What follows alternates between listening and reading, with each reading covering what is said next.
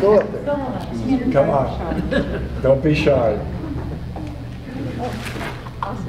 Come on, young man. You can sit on the other too. He wants to grow up to be just like him. You want me to take the pictures too? It's going to be in the Hall of Fame one day.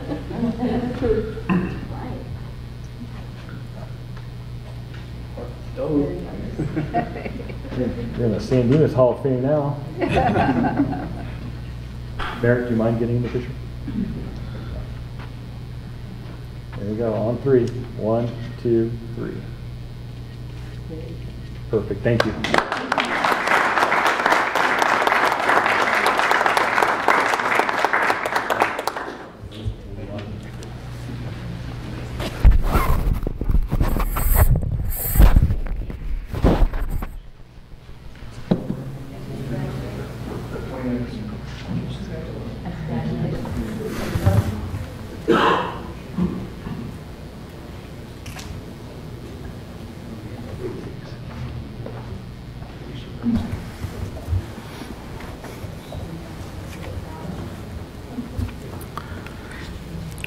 Oral communications. Members of the audience are invited to address the City Council on any item on this agenda or not on this agenda. Public comment will not be taken during each individual agenda item except for public hearing items. Comments on public hearing items will be heard when that item is scheduled for discussion. Under the provisions of the Brown Act, the legislative body is prohibited from engaging in discussions on any item not appearing on the posted agenda. However, your concerns may be referred to the staff or set for discussion at a later date.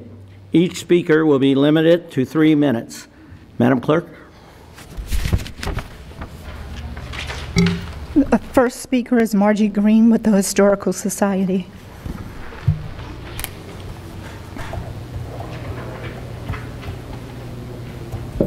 Good evening, everyone. Thank you so much again for a wonderful weekend.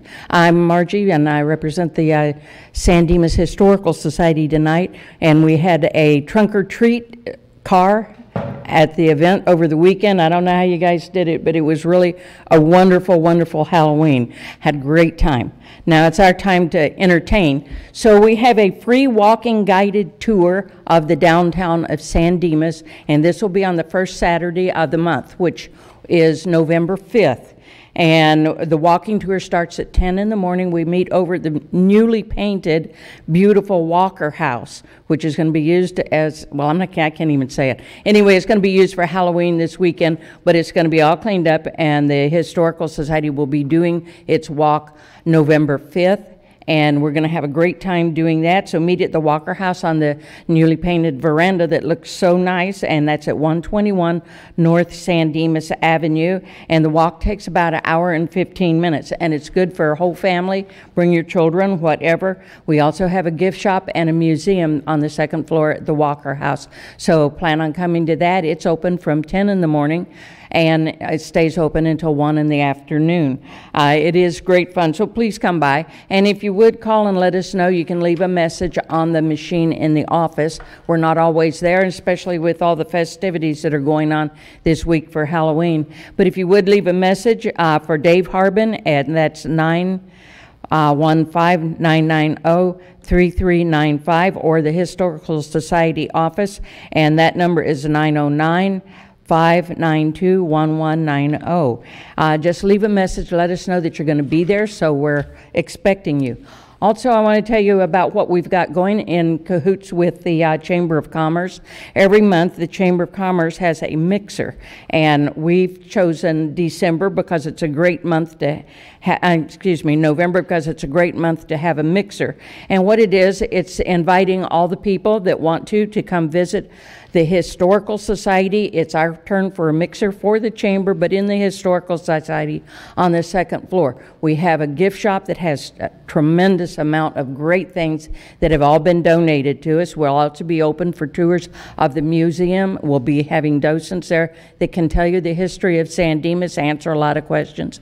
But mainly, we're going to have food, and the gift shop will be open. Last year, we had 100 or so people in there. We're hoping to overdo that that this year and have even more. And that's November 17th at 5 in the evening. So 5 to 6:30, come on by for an open house from the Chamber of Commerce for the Historical Society in the Walker House. So we've got two things going, and that is the free walking tour on November 5th of the downtown area, and then we have November 17th. So hope to see a lot of people there enjoying the Walker House and the Historical Society. Thank you very much. Thank you. Next. Mayor, those are all the speaker cards that have been turned in for items not on the agenda. Okay. Anyone else wishing to speak to any, to speak oral communications to anything other than a public hearing? Seeing none, we'll move on to the consent calendar. All items on the consent calendar are considered to be routine and will be enacted by one motion unless a member of the City Council requests separate discussion. Move approval. Second. Any discussion? All in favor? Aye. All opposed? Hearing none, consent calendar is approved.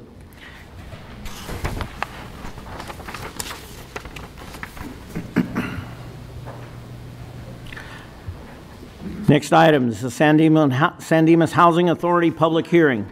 Discussion and approval of sale of transfer of 123 North Monte Vista to the Pomona Valley Habitat for Humanity Incorporated.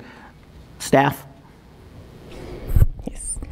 Good evening, Honorable Mayor, members of the City Council, and members of the public. My name is Lily Flores. I'm the housing manager. This public hearing is to consider and approve a resolution authorizing the transfer of the Housing Authority owned property located at 123 North Monte Vista to Pomona Valley Habitat for Humanity Incorporated for the construction of one single-family affordable home, and upon completion to sell the completed property to a qualified buyer. On September 28, 2021, the Housing Authority approved a partnership approach with the Pomona Valley Habitat to sell the vacant land with a covenant to construct a single-family affordable home. The property is located in the city's downtown core and has been a vacant lot since the demolition of the uninhabitable Taylor House in November 2017. The property has a lot area of 3,500 square feet, a width of 35 feet, and a depth of 100 feet. Construction plans previously generated and approved by the city will be utilized to build an approximately 750 square foot single-story home with a single-car garage. Plans have been placed at the dais for the council's information. For the past few months, staff has been working with Habitat on an acceptable agreement for both parties. Here's a summary of the agreement. The sales price to Pomona Valley Habitat is $250,000, which will be secured by a promissory note for the full amount secured by a deed of trust. The note shall not bear any interest unless a default occurs and will not require any payments during the 24 months of construction. The Pomona Valley Habitat note shall be considered paid upon the sale of the property to a qualified buyer, who will in turn take on a new note for the $250,000, secured by a deed of trust in a second lien position in favor of the Housing Authority against the property. The new sales price will be an affordable housing price as determined by Habitat. The new Housing Authority note shall have a 45-year term. A covenant will be executed by a qualified buyer, which will run with the property for 45 years, restricting the property solely for use as an affordable house. The covenant will specify the property must at all times be the primary residence of the qualified buyer, and they may not rent it to any third parties, and the property must at all times be maintained as a drug-free environment. If the buyer desires to sell the property during the covenant period, Habitat shall have the first right of refusal to purchase the property, qualify a new low-income buyer, and resell the property to a new qualified buyer. In the unlikely event Habitat elects not to exercise its right of refusal, the city will have the right, but not the duty, to purchase the property at an affordable sales price. Pomona Valley Habitat will use its existing procedures for the selection of the buyer, who, if at all possible, will be a disabled veteran whose family income does not exceed 80% of the median income, adjusted by family size, as established by the United States Department of Housing and Urban Development, and as published annually by the State of California Department of Housing and Community Development at a 30% affordable housing cost. Habitat has agreed to solicit and advertise for a qualified buyer in the San Dimas area. The qualified buyer selected will need to provide at least 250 hours of volunteer labor for the construction of the house, which Habitat refers to as sweat equity.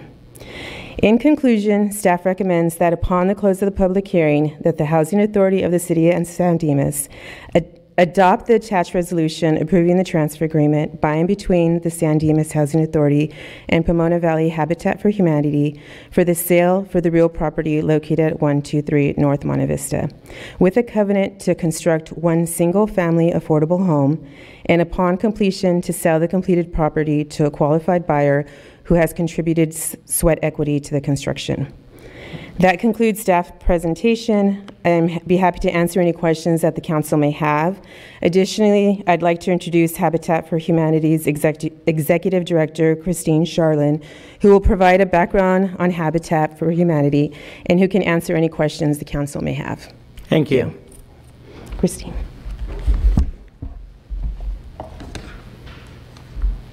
Thank you so much, Lily. That was wonderful. Thank you. Good evening, everybody. Christine Charlin, Pomona Valley Habitat for Humanity. Really excited to be here and be talking about this project coming to fruition as far as the transfer is concerned. But Lily did an excellent job describing how wonderful the Habitat process is. We've been blessed to be able to build in the 16 cities that we serve, San Dimas being one of them, for the last 32 years.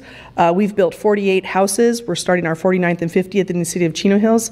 And our first house was in the city of San Dimas, and the 51st house will be in the city of San Dimas. So we're really proud about that, and excited to be able to bring another opportunity for a family to have a hand up instead of a handout, and build some economic mobility by owning their own home with a very little down payment. Habitat's model is we ask for a small down payment towards closing costs, and basically $2,500, and then they do the 250 sweat equity, and we work that purchase out.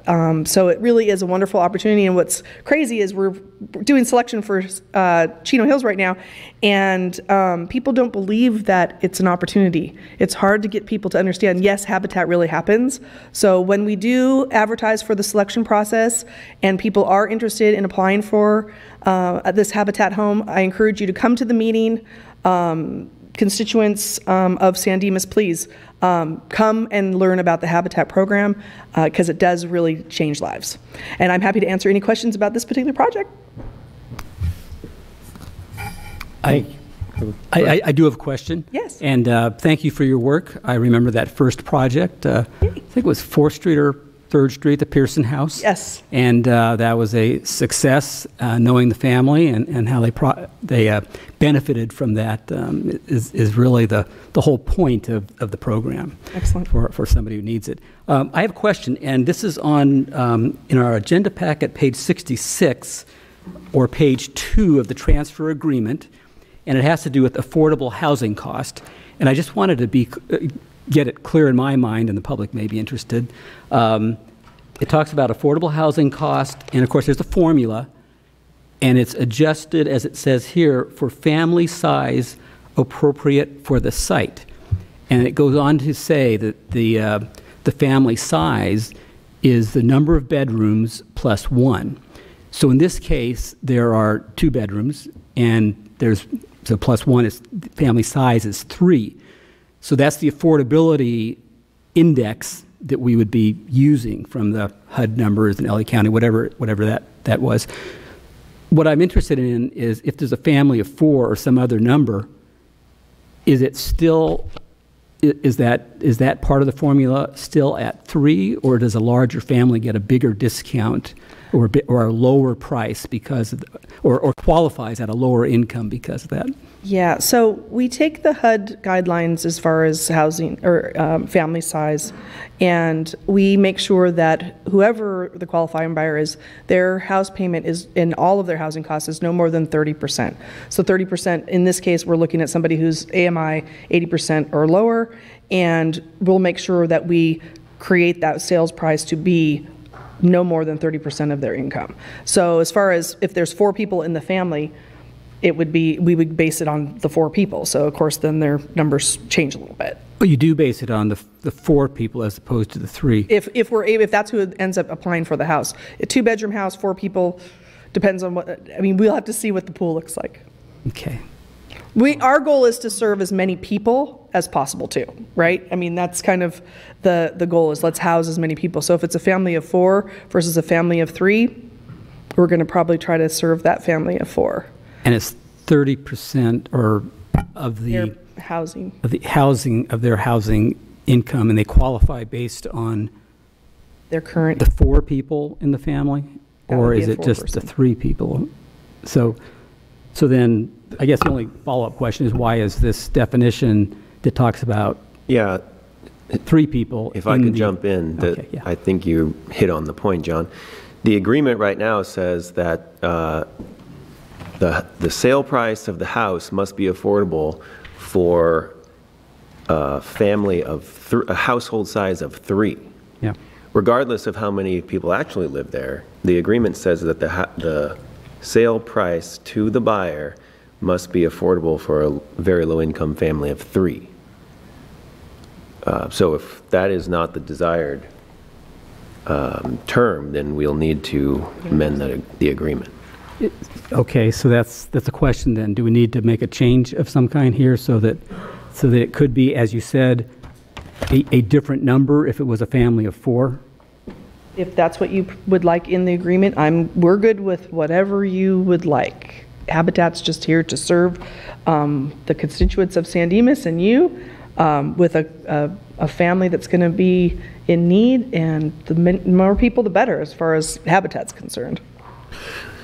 Affordable price for a family of 3 is, I think, would qualify lower income families than affordable price for a family of, I think it make the purchase price lower than if we changed it to affordable price for a family of 4. Does it? Okay. Correct. I mean, I'm fine with that. I was just trying to get clarity on it. So, okay, that's fine. Essentially qualifying the family of 3 will get a very low price, which will be okay. Good. Thank you. That's all the questions I have. I will ask a question, and it just has to do with timeline. So when you do a project like this, and we transfer the property over to Habitat, what does the realistic timeline look like from now until shovel in hand breaking ground? Excellent. So we do need to fundraise. New project, new fundraising. We've already started that kind of very quietly because we're not necessarily right there. But we do have a campaign that we'll run to generate funds. The purchase price, Habitat, the note that's coming is $250,000. We estimate that it'll be about the same amount for construction costs, given the state of supplies and things now. So we'd like to raise at least half of those funds before we break ground, but there'll be plenty of things going on behind the scenes because we'll have an escrow, we'll have some geotechnical things that'll have to happen. So kind of everything runs in tandem. So I would say, summer next year. Okay. You'll likely see, but like I was explaining to Lily, there'll be things where we have construction fencing happening, and if you're in construction, you understand that just because there's not bulldozers and dirt flying doesn't mean there's construction not happening, because there's a lot of things that happen behind the scenes. So, and that's the most frustrating for our volunteers because they really want to get out and help us, and when's it going to happen? When's it going to happen? And we just have to explain. There's a process that nobody sees except, the city and us until we're able to. So we try to do little steps where people see the construction fence happening so that way everybody can get the excitement kind of going with that momentum behind the scenes. I'm also glad you mentioned volunteers because I'm sure once word gets out that there's a Habitat property in the city, there'll probably be interest in in the community for people to volunteer. How does that work, and how does somebody volunteer for Habitat? So Habitat kind of has two things that we do for the cities that we serve. And of course, Pomona Valley Habitat, we're one of 40 habitats in California. We serve a 16-city service area, essentially from the 605 to the 15, the foothills to the 60. I'm very proud to be, I've lived in this area myself, to be able to serve in the area that I grew up. It makes me very proud. But volunteers, we do projects called A Brush with Kindness, where there's ongoing projects and people in need. So if anybody wants to volunteer, just go to www.habitatpv.org and learn how to get involved. We need people daily, once a month, whatever you can volunteer, we'll find something for you to do. But again, this particular project, if you're gung-ho and it's got to be, San Dimas first in Monte Vista, it's going to be a minute before we have people on site. But we need you to help fundraise. We need other things to happen. So just get in touch with us. We'll make sure that there's something for you to do. Great, thanks. Thank you. Anybody else, any further questions? Okay, thank you. Well, thank you again for this blessing to the community and for all of your work, and sincerely look forward to the partnership and expanding what we do in the city of San Dimas. So thank you. Thank you. Thanks, Lily. Thank you. All right, this is a public hearing. Thank you, Lily. This is a public hearing, so we'll open the public hearing. Madam Clerk, is there any speakers? No speaker cards have been turned in for this item. Is there anyone in the audience who would wish to speak to this matter? Seeing none, we'll bring it back to the council for deliberation. Any further questions? Any questions? I think it's a great project, and if there's no comments, I would move approval. I'd second that with the comment that it's an affordable house. It's in a single-family neighborhood. It adds to the neighborhood and benefits somebody who would need a house at this price, and the way it works is really a great thing that the Habitat does. Thank you. Ryan? Eric? Nothing. Okay. We have a motion. All approve? Aye. Aye. Aye. Any nays? Hearing none, build a house.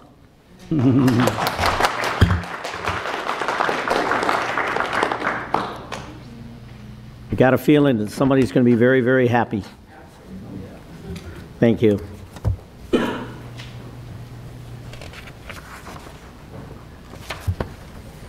Okay, we're going to move to item number 2.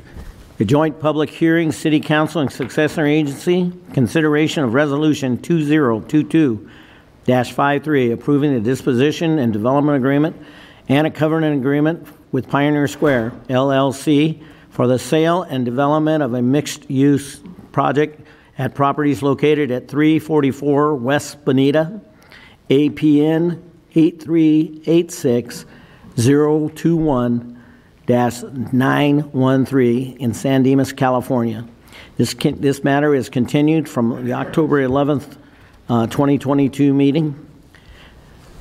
And Mr. Mayor, once again, I will be recusing myself because of a property conflict, and we'll watch the proceedings in the side room. So good luck to all of you, and to all of you, and we'll see you afterwards.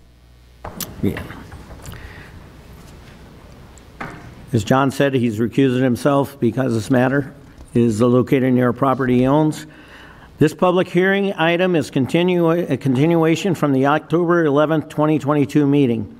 As there are changes proposed in the agreement providing in this agenda, we will reopen the public hearing in order to take public comment at the latest version of this agreement. Chris Constantine, City Manager. Thank you, Mr. Mayor. On October 11, 2022, the City Council heard an extensive report from city staff, including the City Attorney's Office and the city's consultant, Cosmont Realty. At this meeting, the City Council opened a public hearing, heard testimony from multiple individuals, and provided Pioneer Square LLC representatives the opportunity to both speak and respond to public comments. During the meeting, Pioneer Square representatives proposed a modification of the disposition and development agreement to provide for a repurchase option in 9 months in the case Pioneer Square was unable to provide the full financial commitments and partnerships required to secure the project.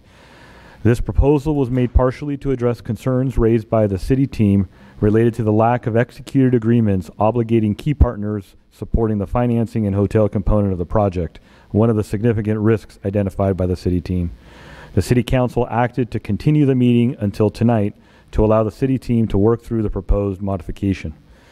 As with any development project that is complex, involves many aspects that are negotiated, and is designed in a way that balances the need of the developer with the city's desire for a specific project, there is risk.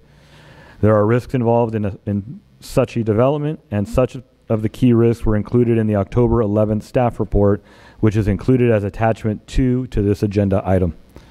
This project has evolved and reflects changes necessary for the developer to finance the project, as well as to limit cost and upfront commitment of substantial capital investment. Further, the developer's changes and resulting shortened time frame prior to the Surplus Land Act deadline have resulted in deferring many project elements to the city's traditional development process after the sale of the property. We should be clear, this is Pioneer Square's project, which the city staff have facilitated in negotiating changes based on city desires and concerns. However, with any complex project, not all city desires and concerns can be addressed, and is a consideration for the city council on whether they approve the project. Change and resulting negotiation on an agreement has risk that the contemplated project may further evolve from what was proposed or changed from preliminarily approved. And this is evident in the new concepts that Pioneer Square has been developing as recent as the week before the last council meeting, and I suspect will continue into the next year. This is a risk that exists. However, it is not atypical that such change can occur in this type of ground-up development. Given the timeline and limitations of completing this project prior to triggering the Surplus Land Act process and gaining agreement with the developer, the city has reduced control over several aspects that it would otherwise have if the project had gone through entitlements prior to property sale. In the agreements presented on October 11th, such loss of control included control over the design concept, ultimate number of residential units, parking structure, property configuration, and how the project integrates with Pioneer Park. Further, the city team highlighted significant concerns that key partners, including Zislis and Republic Metropolitan, have not been contractually obligated to the project, and further updated and recent financial and project viability information was not available in time to adequately allow Cosmont Realty to analyze and provide professional guidance to the city. Since the October 11th meeting, the city team has worked with Pioneer Square to evaluate the repurchase option. As related previously, two key partners, Zislis and Republic Metropolitan, had established teaming agreements with Pioneer Square, but Pioneer Square had not executed operating agreements which made material commitments between the partners and the project. Specifically, Pioneer Square reported that the key partners required time to perform their due diligence after the approval of the disposition and development agreement, which would push the timeline past the December 31st, 2022 deadline, which would convert this project from an exclusively negotiated to a Surplus Land Act transaction. At the October 11th City Council meeting, Pioneer Square proposed offering a city a purchase option valued at the same price the property would be sold to Pioneer Square, approximately $2.6 million, which is the appraised value minus the estimated costs of environmental remediation and certain other required capital improvements.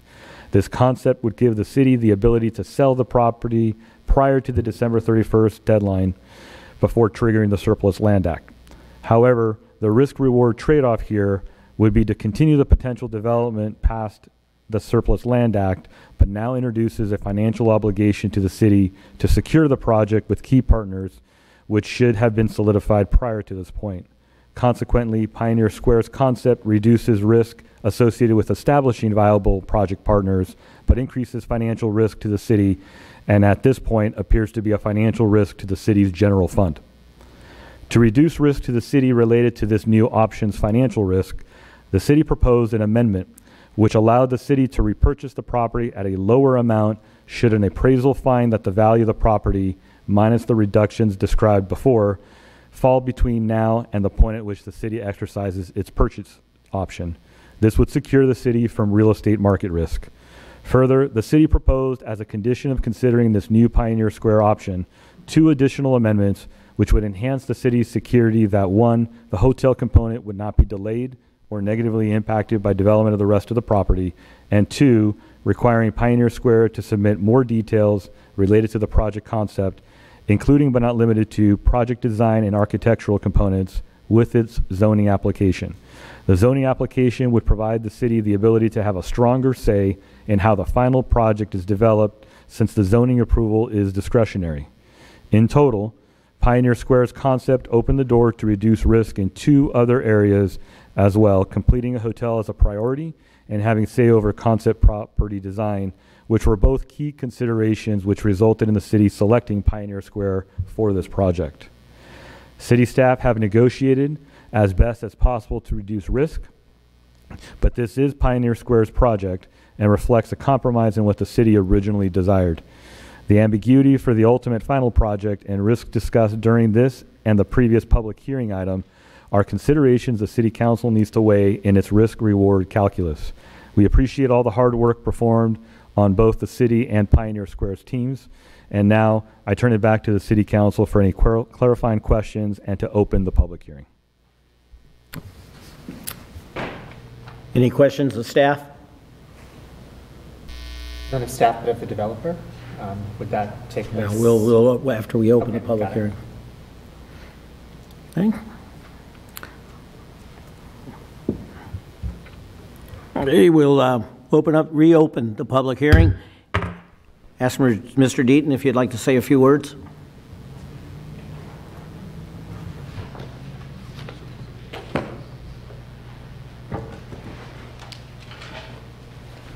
Good evening, Mr. Mayor, honorable council members, staff, members of the public. Thank you very much for the opportunity to be here before you tonight. We are here with our counsel, Andy Brady, if you have questions of him. Michael Zislis is here, the hotel operator, and PSQ's partner, Jerry Tessier from Artico Partners. We don't have anything to say other than I think the city manager's staff report explained exactly what we agreed to, and we don't have any further comment on it. We are here to address your questions, and you can talk to Mr. Zislis about the hotel proposal that he has presented, and Mr. Tessier as well. Thank you. Does anyone have any questions of Mr. Deaton at this time? I do. Good evening, Mr. Deaton. I had a question from a resident who has disabilities, and she wanted to know if you could talk a bit about how you will make the property accessible to people with disabilities. And if you can maybe go into details of the design and other elements that would make it a welcoming place for people with disabilities. Thank you, Councilmember. Excellent question. We're particularly sensitive to this issue regarding making the project a completely ADA, even over and above ADA standards, and to make it very easy and accessible to people with disabilities. One of our partners, Jerry's brother, Ed, is a quadriplegic, and so we're particularly sensitive about this, and we'll make it a trophy is not the right adjective, but an example of how best to create a project as complicated as this, with that is terraced and so forth, to make it a model accessible project. Thank you. Any further questions? I had a question for the hotel operator. I wondered, as we're looking at the economic climate, and potentially it could be an impact to travel, I wondered if you could talk a little bit about how the hotel may weather changes in climate, changes in travel spending, to ensure that it is durable in the city for the long term? Okay. That's me. Yes. Hi, Michael Zislis. I'm the operator of the owner-operator of the hotel. You know, you go back in time, 19 years ago when I opened Shade Manhattan Beach on public land like this, you know, we were able to do a deal with the city, a 75-year long-term lease. In my original business plan, I had $175 a night, and I think my current ADR is $595.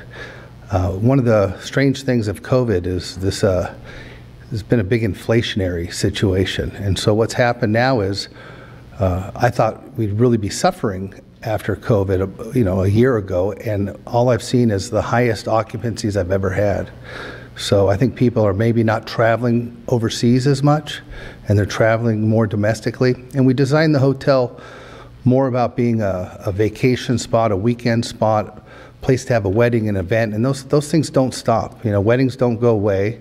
They go away when you're not allowed to have them. But since COVID's over, you know, we usually do about 30 weddings a year. At Shade Redondo last year, we did 90 because that was a pent-up demand for weddings. So I just think, you know, if you build the right product in the right location, it's always going to be busy.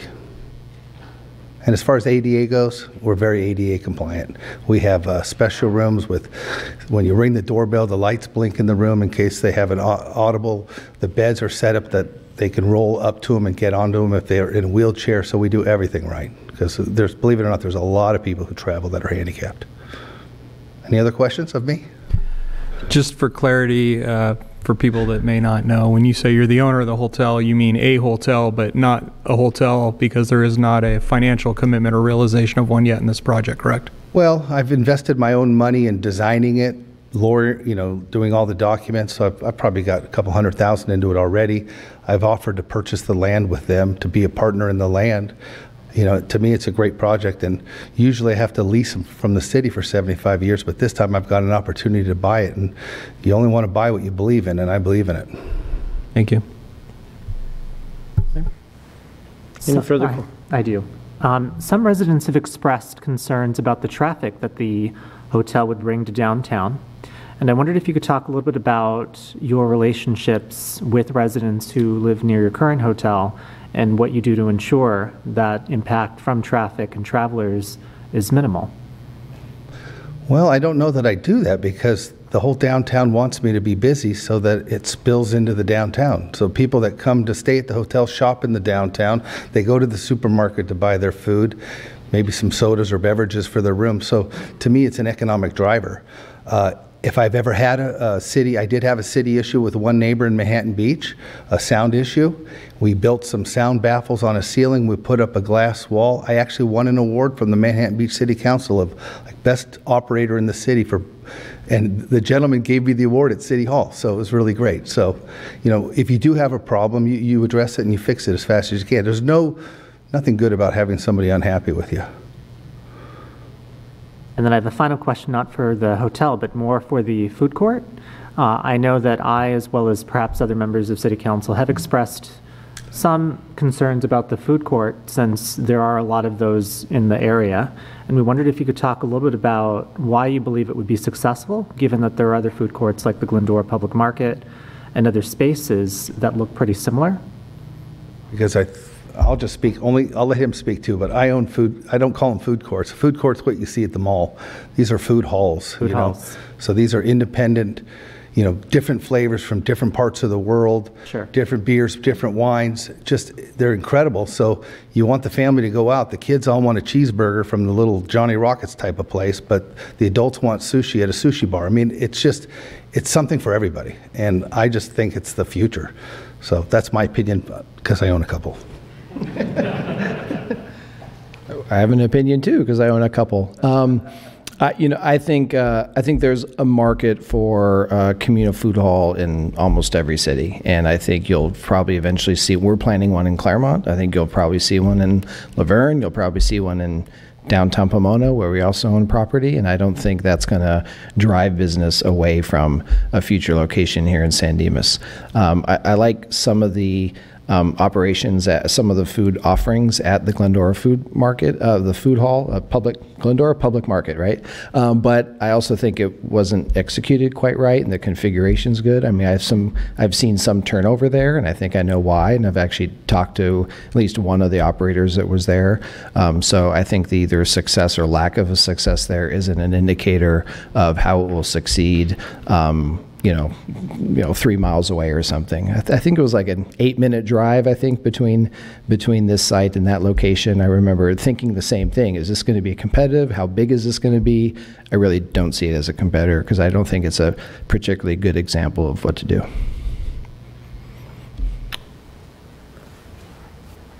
Thank you. Could I get the hotel operator back up, please? We're talking about the food hall. Tell me about the restaurants in the hotel. I keep hearing we got a restaurant at the top, and I hear some fine dining place inside, but I'm not feeling very comfortable with those things. What we have is we have one kitchen. Labor's an issue everywhere, and in the restaurants as well. So you need a kitchen that can provide food for banquets, weddings, those type of events.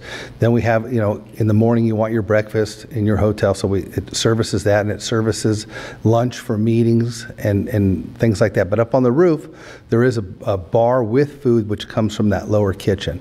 So at night, it's quite a scene to sit up on a rooftop and have a cocktail and look at these beautiful views of the mountains and have some appetizers. So that's what it is. It's all out of one kitchen. All out of one kitchen. But, yeah. So there's no fine dining restaurant in the downstairs area?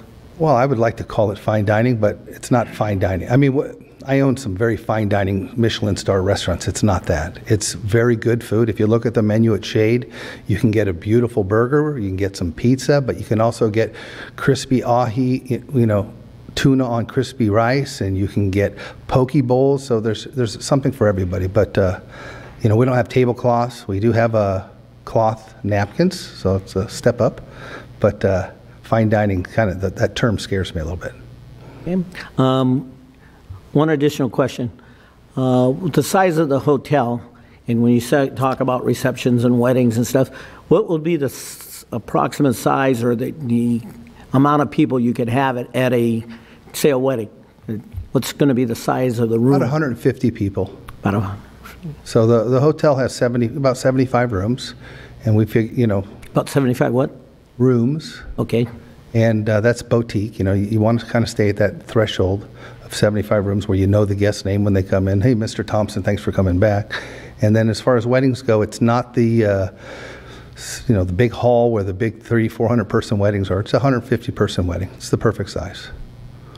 Okay. Thank you. You're welcome.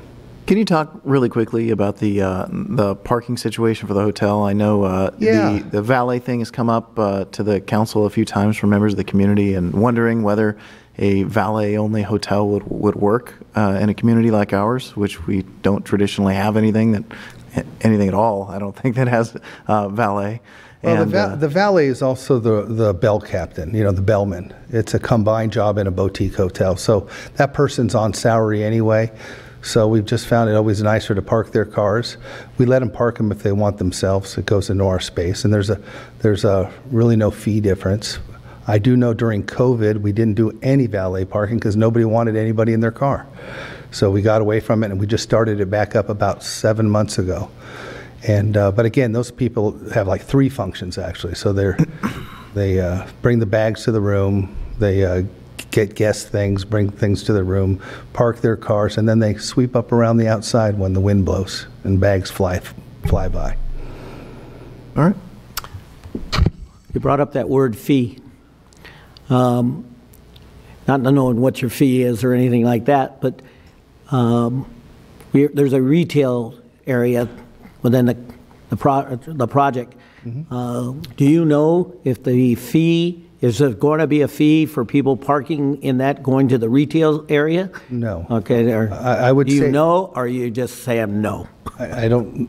I've never seen a parking meter or anything. He can speak to that. But all I know is that our Metlocks at the city of Manhattan Beach, They can park for a quarter or whatever it is, an hour down there, or they can valet with me for $15. And a lot of people just choose to valet. They have a lot of bags, they have kids in tow, they don't want to go down and park and walk back up.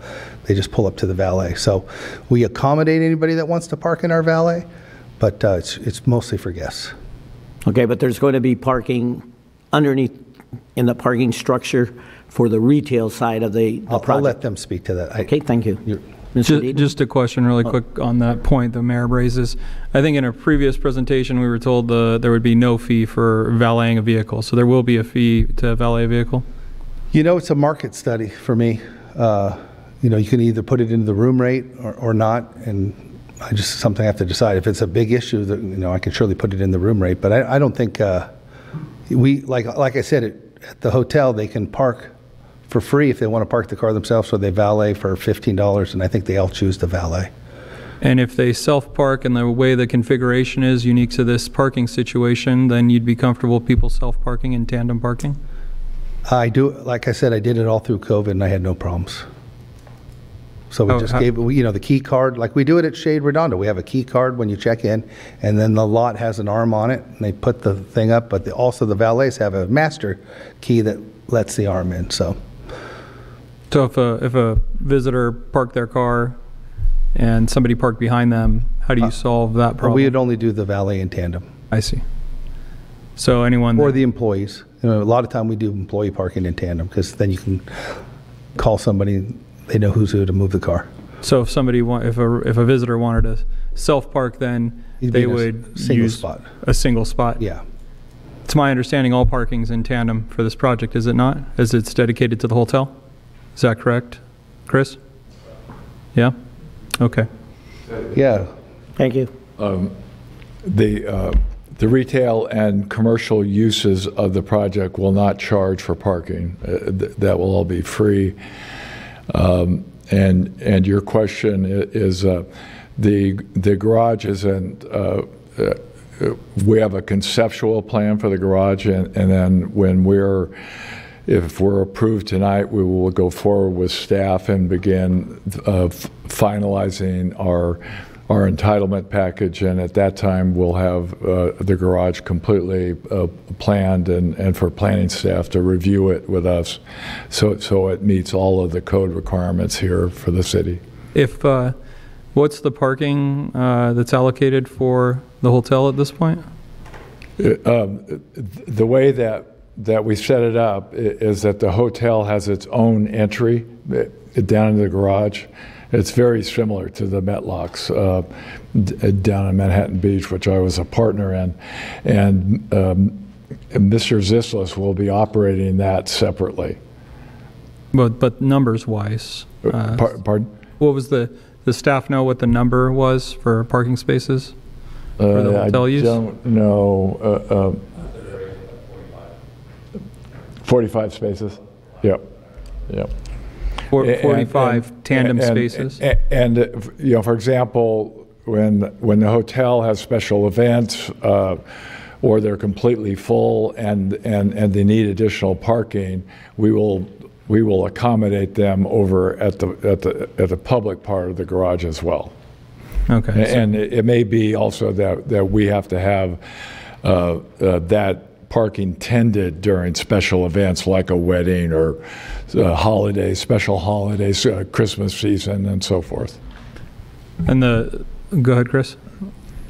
I just wanted to speak to the question you asked about tandem parking. In the development agreement under page 376, hotel guests and visitors are to be parked in a 3 tandem space only valet garage managed by the hotel operator. Right. So in the event of either self-parking or another pandemic or something, where people don't want to valet, they don't want to valet, they want to self-park. If we're only doing 1 space per, you're going to have bleed over that's going to go in presumably either to your garage or spill out into the community is, I guess, the point. So, yeah, go ahead. You know, if you go downtown Los Angeles and park in a building, they have tandem spots and they have one person down there that keeps the keys. That's what we'd have to go to. The parking situation in downtown sucks. It does. But I'm just telling you, if God forbid we have another COVID situation, that's what we're going to have to do. I understood. All right, okay. Thank you. You know, More questions? yeah, back to the parking issue. Like you said, God forbid we have another COVID. But at the end of the day, if I am inconsiderate and I go down to the shopping to shop and I pull my car up behind some other car and I take off, okay, because under the self-parking rule, okay, what if that guy in front of me wants to get out and I've now left my keys? I didn't leave my keys with the attendant, which you're basically telling me you have a 24-hour attendant, right? Am I missing this? No, Jerry, do you want to address this about the parking? Retail doesn't have the retail wouldn't be 24/7, so you wouldn't need a parking attendant to account for retail 24/7. And we work on a lot of projects where you have an attendant at the exit during all operating hours, and the attendant will collect keys from people. So we don't think it will be common at all to encounter an occurrence where someone, refuses to give their keys to an attendant who's asking for the keys. Okay, but let's hope that we're blessed and the hotel becomes full. Okay, and I decide to take my wife down there to go have dinner on the roof. Okay, probably not going to park at the hotel. Probably going to park in the retail area, and then go on upstairs. So I'm worried about this retail thing, and saying it's not going to be 24/7 because, my bride might want to stay out there till 1 o'clock in the morning. There's no tandem in retail. Jerry informs me that there's no tandem on the retail, and once again, the final parking garage is not schematically drawn yet, and that will be part of our application for our entitlement, and it will be approved by your city staff. Thank you. Let me just ask a quick question. So you'll have plenty of opportunity when we come in for entitlements for you to critique the garage, and we'll have it laid out and put up, and you'll see exactly how it's going to function and accommodate all the different uses. It's complicated with a mixed-use project like this to fine-tune the parking without a professional parking company to come in and help us with all that. Okay. Thank you. Mr. Tessier, thank you very much. Henry, I was under the impression, and I don't know if anybody else was, that all the parking within this project was tandem. Do you have something different to say that retail's not going to be tandem? It was always staff's understanding that the hotel was going to be valet. There might have been a tandem proposal previously for the residential, but the retail was never tandem as far as we were understanding. Okay. It was just the hotel component, and that went from potentially 2 to possibly 3 at some point, but these are all conceptual. But isn't the residential tandem? The last reiteration that we saw previously a few months ago was there's a potential for tandem for residential, correct? Okay.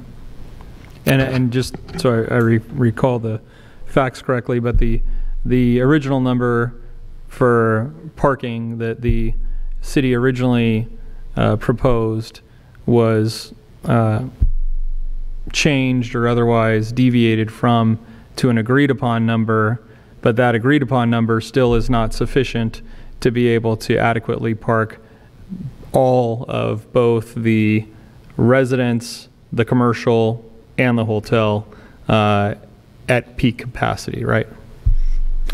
For peak capacity, we haven't studied the peak capacity. We, as staff, we worked with the developer, and we researched as much as possible mixed-use development and parking standards, and that's how we came up with an agreed-upon ratio to propose to the council. But if like the mayor alluded to, if a another pandemic or crisis hit or whatever, and we went down to people not using valet and they're single parking all the spaces in the hotel, that's going to eat up commercial space that otherwise would have been allocated for commercial space, which means that the project can't park, right? I would have to ask the hotel operator. I believe what they said during the pandemic, they were self-parking, but they were providing the keys for tandem spaces. Yeah, but council member, in that particular scenario, you'd probably have commercial business closed if we have another pandemic to the point where, you don't want to have someone in your car to valet it. So I don't think we can plan a parking strategy or a development around the next pandemic. Okay. Thank you. And I have just one more question. And this is probably not even a question that anybody would you be planning on at this time, because they'll be working with the staff and everything. But I keep hearing the governor say that he signed an order that says we're going to have all electric vehicles by 1930 or 2035 or 2090 or something like that. But long story short, if we're going to do tandem parking, how do we accommodate? And this is just a curiosity question. Okay, what do we think we'd do with that? What's that going to look like? Well, first of all, we will have charging stations for electric vehicles, both for the residential and the commercial. And I'm not sure I understood the second part of your question. Okay, if we're all going to, at some point, the belief is that we will do away with gas-propelled cars, diesel-propelled cars. We'll have nothing but electricity. So if I have a tandem lot, I know that I can switch out, charge my one, pull forward, and things like that. But where would these be? And it's just a curiosity question. I don't expect you to have a real answer, so, to tell you the truth. Okay. Maybe I should have been a baseball player and not a developer. I like the way that he was treated, But anyway, Mr. Mayor. I think you better let Mr. Tessiter answer this question. He seems like he's ready. All right. Yeah. So there's no reason that you can't have charging in a tandem space. There's different kinds of chargers. There's level 1, level 2, level 3. You may be thinking of like the big charging stations, like the giant Tesla things that are public charging stations. A lot of charging, like I do at my house, you're just plugging into a 50 amp circuit with like a appliance plug basically, and that's an overnight charge. Typically if you're like for the hotel, you don't need the rapid chargers because people are generally charging overnight when they're a hotel guest. So tandem would not preclude eventually going to 100% charging capacity in the entire project. Super, thank you. You're welcome. Right. Any further questions from the developer? Okay. We'll open a public hearing to anyone wishing to speak. Do we have any cards? First speaker is Andrea Messenger. Thank you. And I'm Andrea Messenger, and I appreciate the opportunity to speak. I've actually kind of changed what I'm going to say because just in listening to the presentation, I wish we had more time to actually think about this project. I do not want to see housing go in that area. I've been in San Dimas for 30 years. San Dimas is not the place it used to be. Downtown San Dimas, tonight, my husband and I went down to downtown Glendora. Why? Because it's got darling restaurants and it's got darling, quaint, trendy shops, and they've got this housing area with, small housing area with trees and everything. We would come to San Dimas, but there's not that much here. I do like what's happened to San Dimas Avenue. So actually, I was originally going to be in favor of this. I don't know if I am. I think there's just some unanswered questions. I don't want to run into it. But just here, as somebody who votes and loves my city and raised our kids here, and we can't just build more housing in that area. We've got to develop it to bring people. We're going to have the Olympics, for goodness sakes. They're going to be at Benelli Park. We should have a trendy area where people want to eat and shop, and we're bringing in tax dollars. I mean, again, I live in San Dimas, but we go towards Glendora or we go towards Claremont because we just don't see very much here. Anyway, I don't know how you should vote. You have to vote your conscience. I just hope that what we do develop will benefit the city and draw people to the community, because I want to read this quote by Ed McMahon. It says this: "It's really kind of hard to be a suburb of nothing. If you don't have a downtown, you really don't have anything. It's hard to build a community around parking lots and subdivisions." And so I just want to take my point here to say I'm not sure how you should vote, but I honestly feel that this downtown has got to be rethought out so that people want to come here, that this is a trendy draw for people, so that we're not going to other places to spend our money, but that we're coming here. And then we keep the antique shops in business, and then we keep Ace Hardware in business. So anyway, Andrea Messenger, I love San Dimas. Wasn't anything what I was going to say, but I hope you guys make the right decision and do what's best for building community that comes here. Thank you. Raymond McDonald.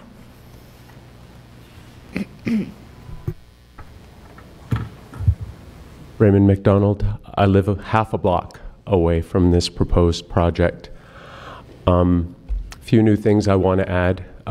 First, I want to say thanks to all parties involved for the iterative process that has brought us here, for the step-by-step changes that I hope make people more comfortable.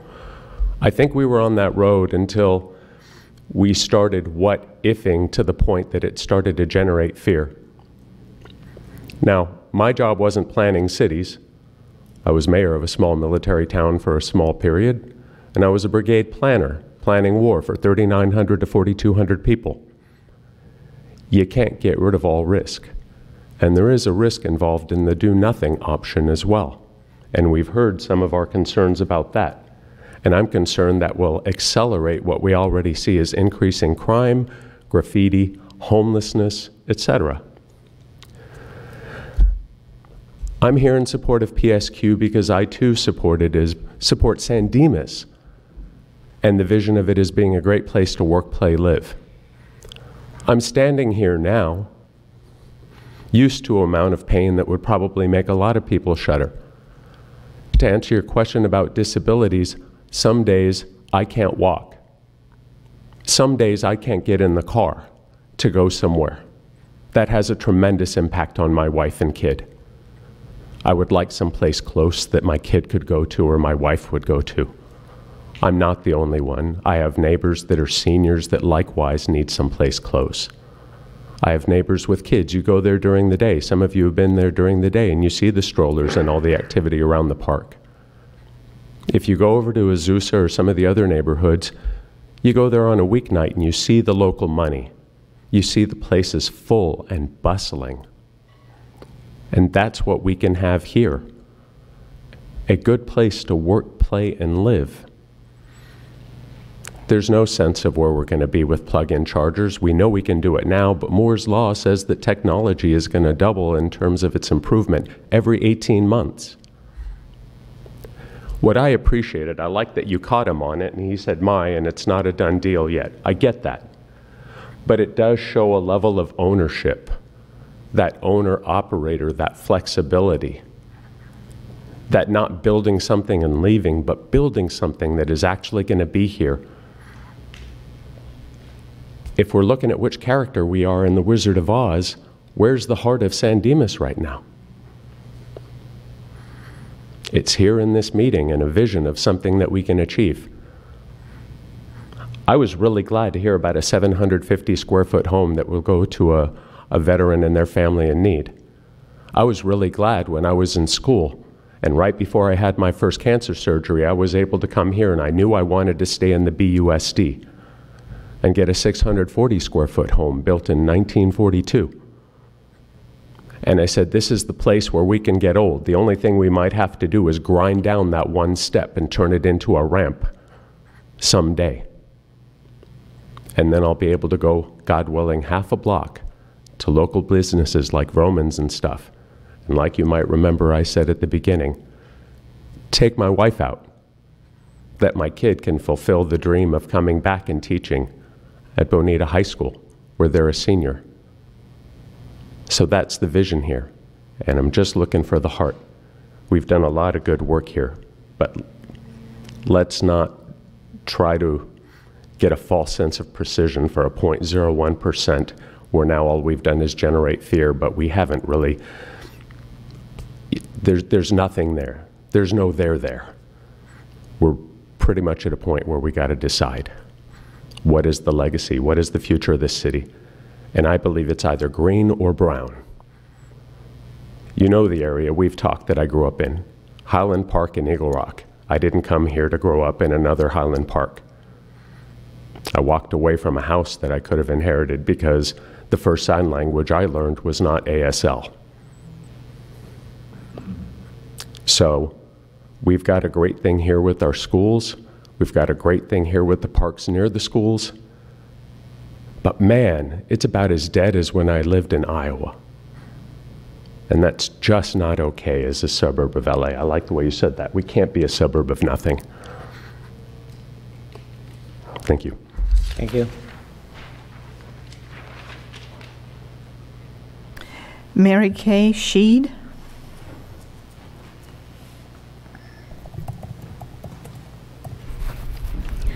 Good evening, Mayor Bedar, council members and neighbors. My name is Mary Kay Scheid, and I wanted to share with you some thoughts. It seems like a lot of my neighbors have more understanding of what's going on than perhaps I do, but I'm happy to live in such a beautiful place.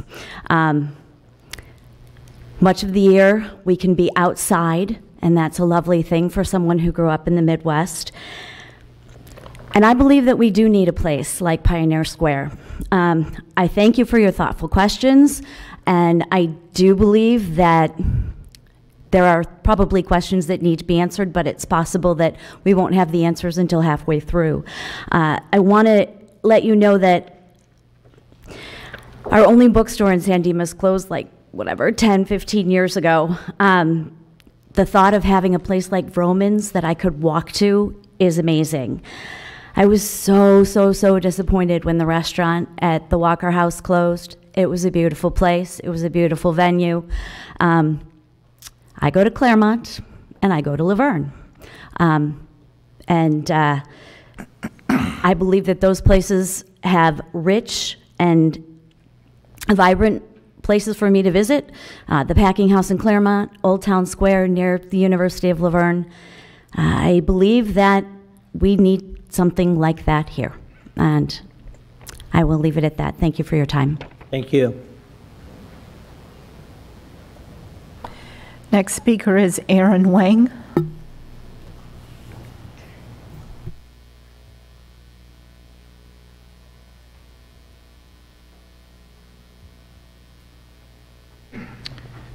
I apologize. I'm not Aaron. My name is Corey Pope. I'm the neighbor of Aaron who just left to put his child to sleep while his wife works as a nurse.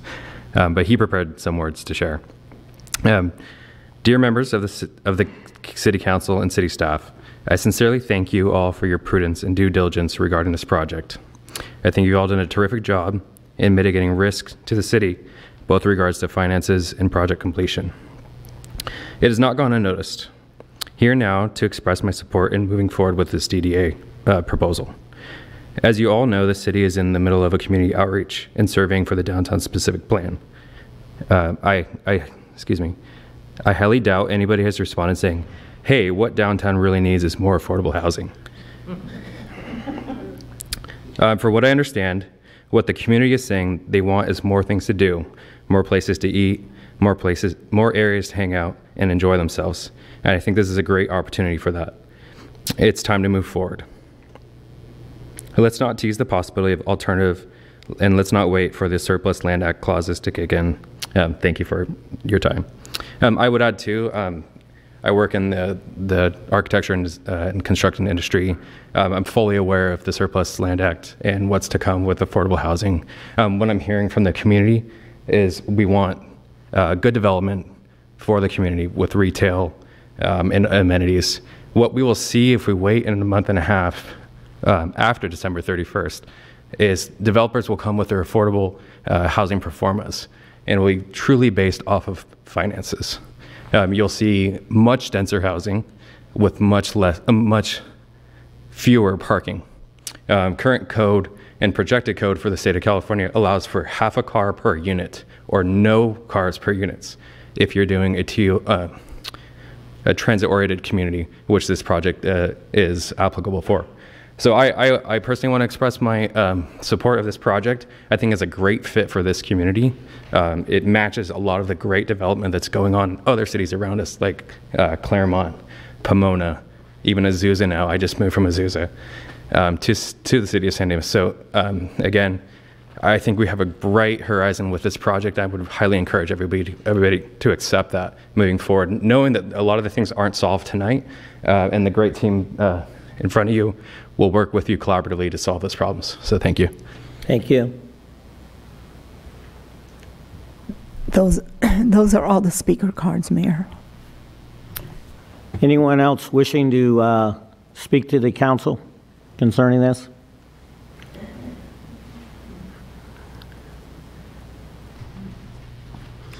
Good evening, Mayor and Council. I was going to give my perspective on the PSQ, but that gentleman right there, I think, perfectly said it for all of us.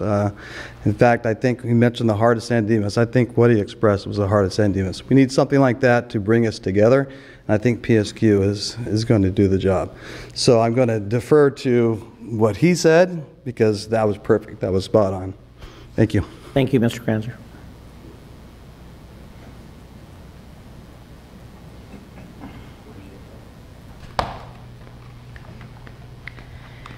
Hi, welcome you guys. I honestly haven't been here for the entire meeting, but I specifically drove here after my class because I wanted to speak on this.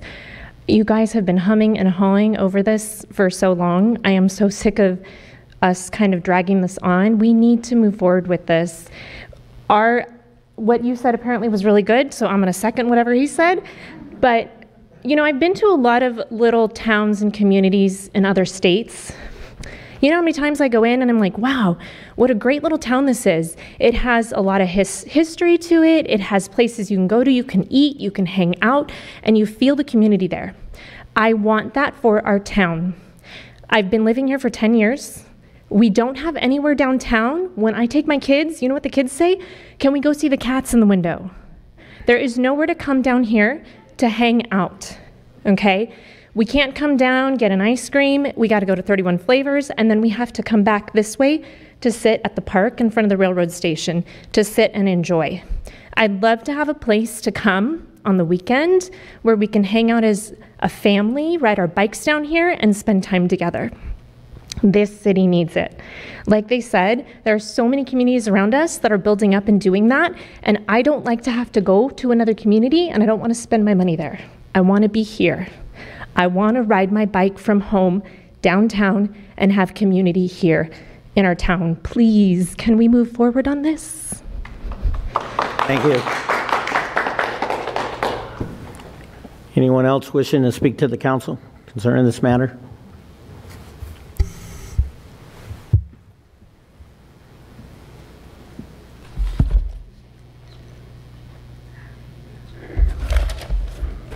I'm not going to be so rosy because I'm really concerned about the fact that there are some of you who are still on the fence about this project, and I just don't get it. I think it would be a huge mistake if the city does not go forward and approve this project. It has a potential to improve San Dimas, moving into the future with style. It will be a great loss if we miss this wonderful opportunity.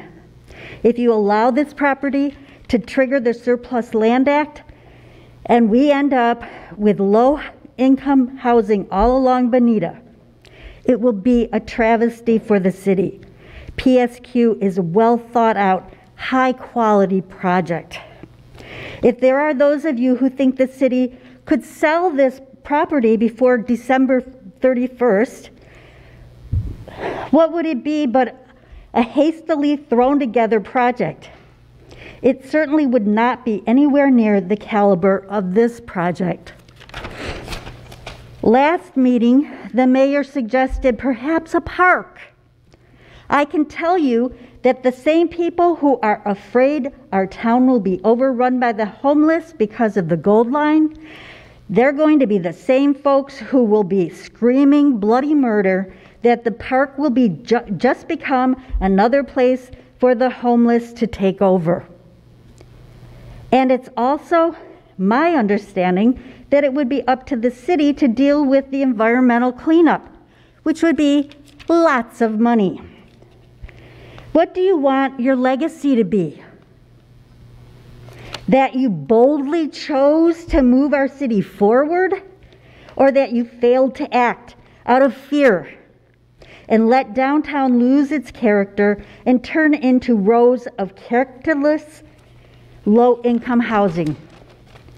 Are you seriously going to nix this project just because you can't see beyond your fears over parking? There are plenty of creative solutions which can be implemented to deal with parking should it become an issue. I'm urging you to be brave and forward-thinking. Please don't let our city down. We're counting on you to do the right thing.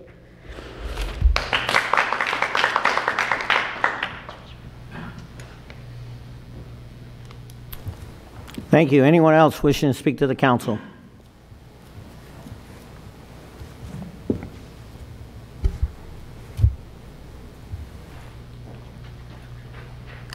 Good evening, Mayor, City Council. Isabel Ebner, resident on West 4th Street.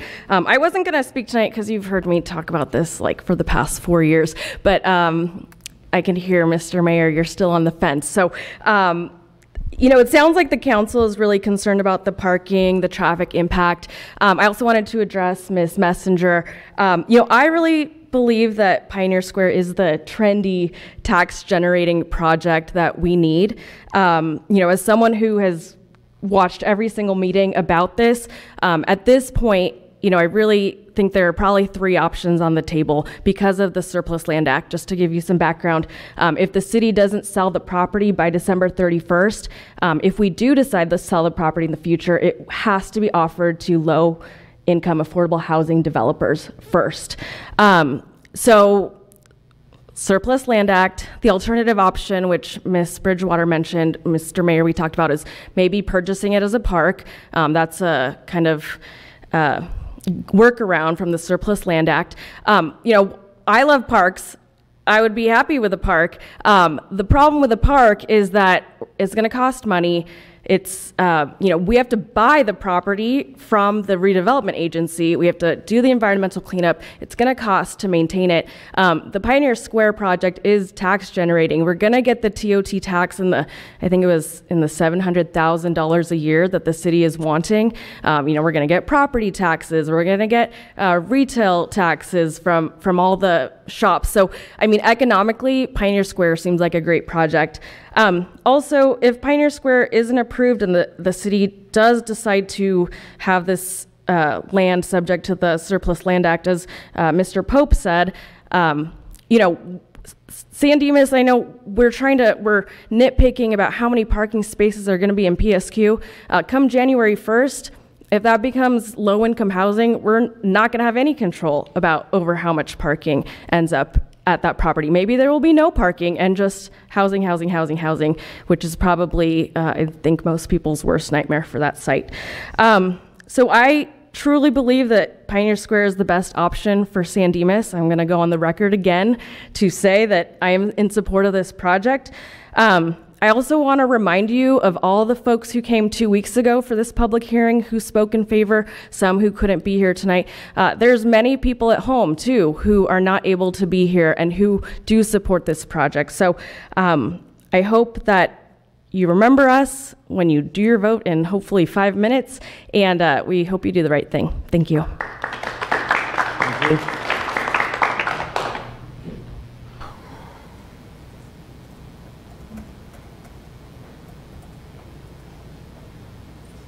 Hello, everyone. I was at home and I thought, well, I think I might as well come down. I actually thought we'd have more people here. But if we had people here 2 weeks ago and we still have people here and we have people at home, like myself, that was home listening and watching, we have so many people that are interested in this project. And for me, I always look at everything in a balance. I have been working on affordable housing for not only our city, but in other cities, and I'd love to see affordable housing, but I don't think this is the location. I don't think this is the location because I think we have a better suited project for that location, and I think Pioneer Square is it. I echo everyone's sentiment. I drive over to Claremont. I eat in Claremont. I go on Friday night because they have multiple bands in multiple locations. I can take my girls over there and have things to do all night long. I can jump on the freeway. I can go to Pasadena. We have had leadership in this town that has spent the last 40 years keeping us a quiet little sleepy community, which is great. I love it. It's one of the reasons I like to raise my kids here. My kids won't live here. They won't live here because what are they going to do? There's no jobs here. It's very difficult on the weekend. There's not that much social stuff going on. Even when they come to visit, they want to go to Claremont or they want to go to Pasadena because what are we going to do here? We even had when we had the mansion open at night, we had mansion open on Friday nights and Saturday nights. We had the gallery open. We had the restaurant open. We had to be closed by a certain time. We had sound restrictions. We couldn't use the outside. Everything that's happened in the last 40 years has been to put a lid on the city. And we wanted to put a lid on the city because we wanted to keep crime down, which is great. We wanted to keep, this is small town feel. Great. We have 600 million shops downtown that people come by because we're considered one of the quaint cities in a listing of California cities, which is great. We need to have people come and we need to have people shop. But the quaintness of some of the commercial property that we have downtown or the beauty shops that we have downtown are not something that people utilize that much on the weekend. There's just not that much to do. When she said, okay, we can go have ice cream and then go down to the down to the train station, okay, that's great. Now we're all done. Now what do we do? So we need this project. We may not be here. We may not get to utilize it as much as we would have liked to, but at this point, the lid is off. I mean, we are not going to be sleepy San Dimas anymore. We've got to find a balance in there. We need affordable housing. We need something to do on the weekend. We need places for people to go eat. The project, if reminiscent of the one over in Claremont, is a great fit for this city. So I don't know why we're still talking about this. Let's move forward and try to bring some type of balance and some type of effort into making the community a progressive city that it's more than time to start doing. Thanks. Thank you.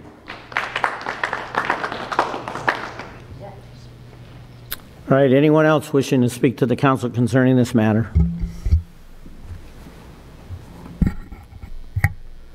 Mr. Mayor, I just want to remind at the end, just to give an opportunity to the developer.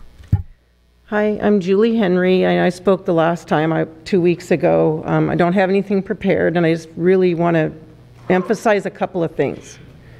I don't know how many of you live in downtown San Dimas, but I do, and I've lived there for almost 33 years. And I moved here because I wanted to live in a town that was historic, and I live in over 110-year-old home.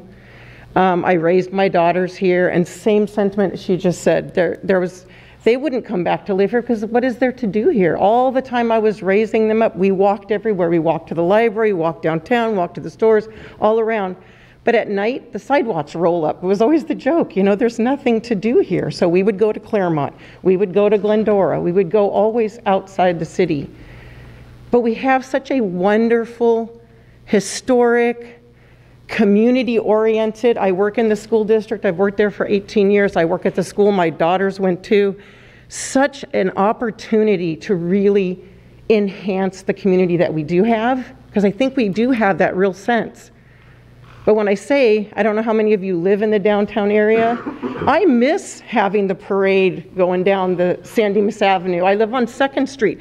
I thought it was great there were cars parked all over my street. How wonderful to have all these people coming in to our town, coming into our downtown, to enjoy being together as a community and to help encourage sales at the local businesses.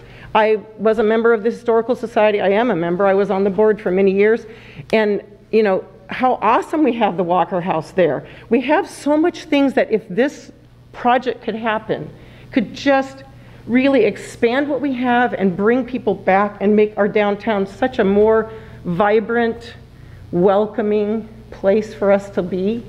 You know, I don't know how much longer we have to wait. You know, like, we've all been here. We've been here from, I know I've been here from the beginning. And I feel like they have tried so hard to speak to us and find out what it is we're interested in, what is it that we want. I feel like they've been bending over backwards trying to please you as well. I know the city has worked really hard with them. There's just been so much energy given to this project. And I know the last time I was here, Mr. Vienna, you said, I'm so worried about letting my community members down. Well, I'm one of your community members. All of us that have been speaking in support of this project, I feel that if you don't move forward with something, this is such a wonderful opportunity. They've worked so hard. We've all been here supporting it. I know there's concerns, but we can work those things out. And I think that if you don't move forward with it, you will be letting us down. Yes. You really will. Yes. Absolutely. Thank you. Anyone else wishing to speak towards council concerning this matter? Seeing none, we'll call up the developer. Mr. Deaton, would you like to say anything additional? Thank you, Mr. Mayor. I don't think we have anything to add. I just want to thank the community for coming out and sharing their perspectives on this project. What we always envisioned here, just to summarize, is that this Pioneer Square is the gateway, the western gateway to the downtown. And what we wanted to do is with the mix of uses there to really energize that part of the downtown, take advantage of the beautiful park to the south of us, and that's why we have residential there for families that can have children and they can play carefully and safely out in the park. We want it to be call it the living room of that side of the downtown, and to give it the energy going from west to east, and it will contribute to the small businesses that are existing that may be a little bit struggling, and there'll be people with resources that will be living here, people that are going to be staying at the hotel or are going to spend money in the downtown at the shops, and people need to have their hair cut or hair done or whatever, and to use all of those type of uses. So it's in that spirit that we designed this and presented it to you, and I think the community sees it that way, and we appreciate that, and we look forward to working with you if we're going to go forward. And you have a great, talented, smart staff here, and I think we're going to build you a great project. Thank you, sir. Thank you for your consideration. Does anybody have a question for Mr. Deaton at this time? All right, we're going to bring it back to the council and close the public hearing. Mr. Mayor. Mr. Mayor. Mr. Mayor. Yes. We had one minor amendment to the covenant agreement that's in the packet that staff and the city attorney's office is recommending tonight, so I wanted to throw it over to my colleague Fred Galante to explain that. Mr. Galante. Good evening, Council. Fred Galante with the city attorney's firm. Thank you. Just a couple clarifications on the agreement, and I've already discussed this with the developer's legal counsel, and they're in full agreement. Essentially, as a result of some of the pending legislation that is facing every jurisdiction, we wanted to make sure that the parking obligations are strictly complied with. That's already covered very extensively in the DDA, the Disposition and Development Agreement. We want to, and this may be a little bit of belt and suspenders, but we want to add into the covenant agreement a statement that will require the developer to comply with all development standards in the scope of development included in that disposition and development agreement, including the parking obligations. That way, all of the issues that this council heard tonight about parking standards and the details will be incorporated in the project, and that'll be part of the recorded document that is placed on the title of the property. And just finally, just a minor clarification, the resolution had the wrong acreage for the site. It should be 4.03 acres, and that is correctly reflected in all the other documents, the staff report, the agreements that we prepared. So I just wanted to highlight that for the record. Thank you. I'm happy to answer any questions. Thank you. So as I understand, as we know, the state is moving in a direction to handle some of these parking issues. And with this amendment will put us out of the harm of what the state's planning on doing? Is that what we're saying? That is correct. There's several pieces of legislation, one of which is AB 2097.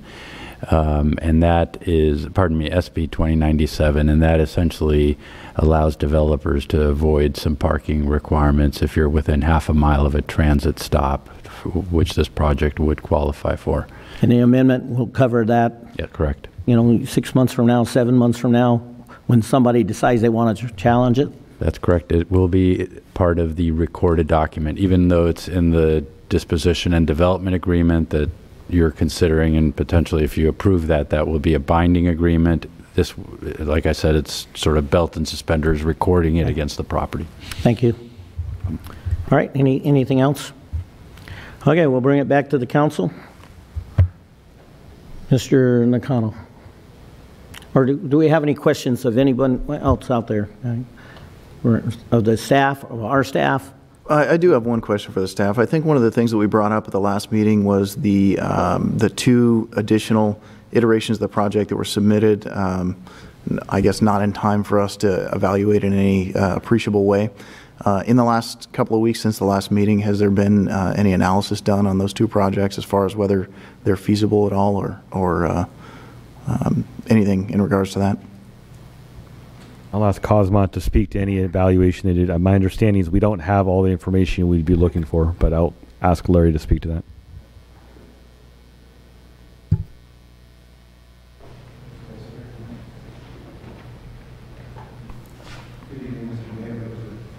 Council, Larry Cosmont, Cosmont Companies, your real estate and finance advisor.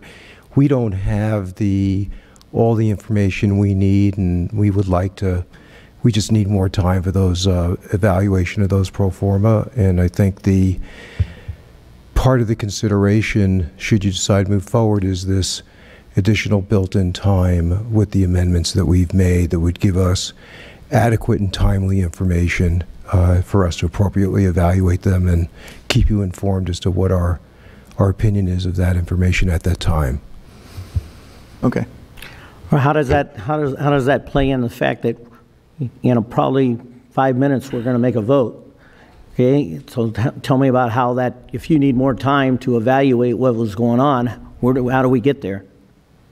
Yeah, the way the transaction is structured now, you essentially have a period of time to reacquire the property, and in this period of time, the developer will actually come up with much more significant financial information, because we will also get the binding letters of commitment that go with those pro forma. I would just say to you that for us to get answers now on these pro forma, they'd be absent contractor estimates, they'd be devoid of absolute commitments by the funding parties. So it's really not an analysis that would just be adequate enough to truly move forward. I think at this point, you have the opportunity, if you want to take it, to move forward under an agreement circumstance that enables the city to backstop taking back the property or reacquiring it if the transaction details, including design, including economics, including binding commitments from the developer partners as proposed, don't materialize. That's a much more significant basis upon which to move forward. Thank you. In regards to an analysis, was the, I guess, not the two iterations of the project that were submitted 3 weeks ago, but the one prior to that, did we have a chance to look over that in the way that we would prefer to look at the two new iterations, or is that itself, because everything is still up in the air in regards to financing and commitments, is that kind of also in the same spot? We felt we had sufficient understanding and evaluation of those pro forma to indicate that the project had adequate returns and reasonable conclusions and assumptions. Remember, the parking was moving around, so when we finally stabilized, and parking has a direct impact on cost, right? So, which has a direct impact on return. So once that stabilized out in the sort of next or the last iteration before the two new iterations were introduced, we felt comfortable that the project conclusions made sense to us. We also know, again, at that point, we were relying on the fact that we would get binding commitments by a time certain, which again, now, based on the recommendations or based on the documentation you have now as modified, essentially pushes that equation into a fuller mode of evaluation, because we've expanded the due diligence requirement by extending the time, which is essentially extended by our ability to reacquire the property. So we have moved sort of the playing field. We've extended the playing field, but as of the time that you had wanted us to look at the transaction, we did, and we felt that the assumptions and the conclusions were reasonable based on the status of the project at the time.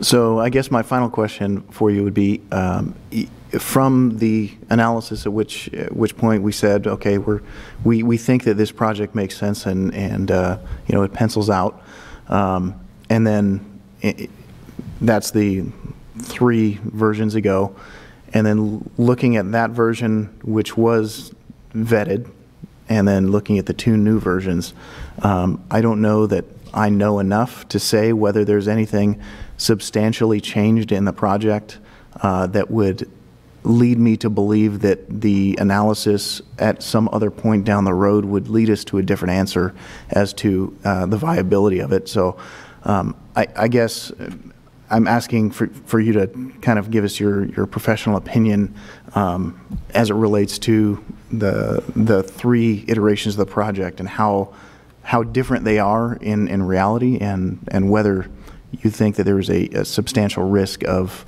the new iterations of the project not penciling out. Well, it's a great question.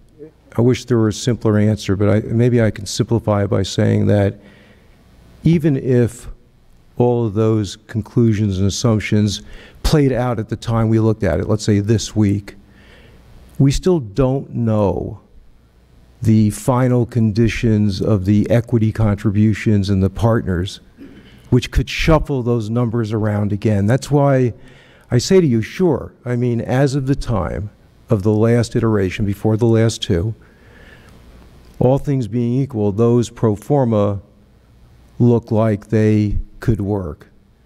Since then, we've had hotel prognostications that are significantly higher, that may perhaps justifiable. I think Mr. Zislis did a good job in making a case that the current set of comparison that's typically used doesn't really quite fit the boutique hotel that he is conceiving. So there are real sort of disconnects, right, that would have to be vetted out. And part of that disconnect, by the way, is we're absent the conditions of the actual equity contributions because we don't have final commitment letters. So they go hand in hand. It's the returns are okay, the hotel data is yet to be looked at, could be okay, the developer funding commitments seem to be there on a preliminary basis, but the actual conditions of those commitments not played out yet.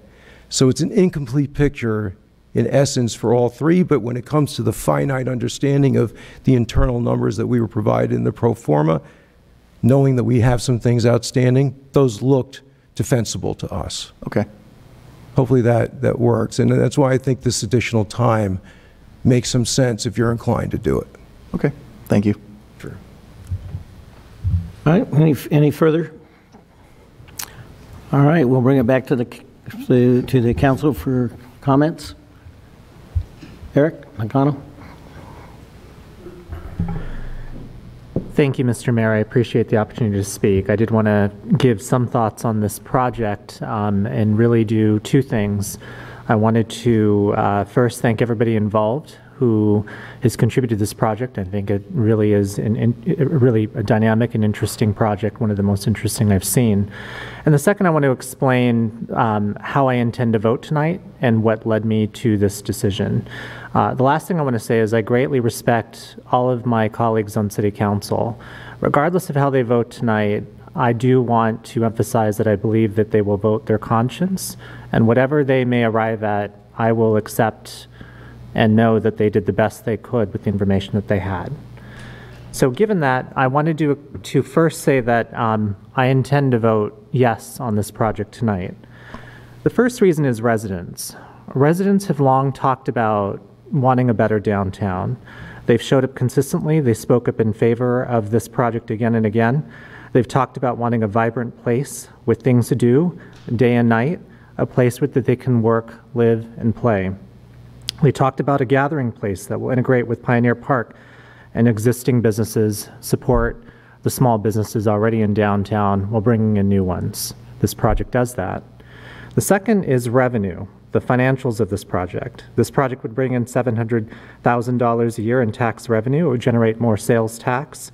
It would bring more businesses in. It would support existing businesses. And I believe the project fundamentals are strong. The third are risks. While all projects entail risks, this developer has gone above and beyond to address the city's risks or the city's concerns. They've given us the opportunity to take the property back in 9 months if certain conditions are not met. The city will continue to get revenue even if the hotel is not built. Tax revenue is guaranteed for 20 years.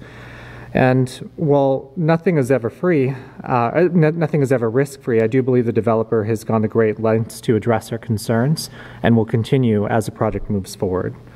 The fourth is the developer's reputation and whether or not that they can deliver. And when I look at the partners in this room and I look at the people who've proposed this idea, I do believe that they have a track record of delivering and a track record of meeting residents' needs. There are buildings that are standing today because of the work that they did, and I do believe that they will do the same for this city. And the final reason why I'm voting for this is the journey that I've been on. I started out as a skeptic of this project. In fact, the way that I met Isabella Ebner was chatting with her on Nextdoor and actually saying, I don't know why we would turn down a big hotel. It seemed like a reasonable proposal to me. And as I got to know the project more and more, I became a believer in it. And I do believe that the project and the way it was conceived is one that is worth breathing life into. This project is a result of the vision of Councilmember Viana and Isabella Ebner. It really shows what we're capable of when we work together and we unite. And because of the beauty of this project and how we've gone about modifying it and bringing it into a place that will work for the city, I can think of no project or vote that I will probably cast during my time in City Council that I could be more proud of. And so, as I think about this project tonight, I can't give it a higher endorsement and a higher level of support, given what I believe it would do for this city, that it'll keep tax dollars here, that it shows what's possible for future generations moving to the city, and for all the things, the legacy it would build, buildings that will stand the test of time.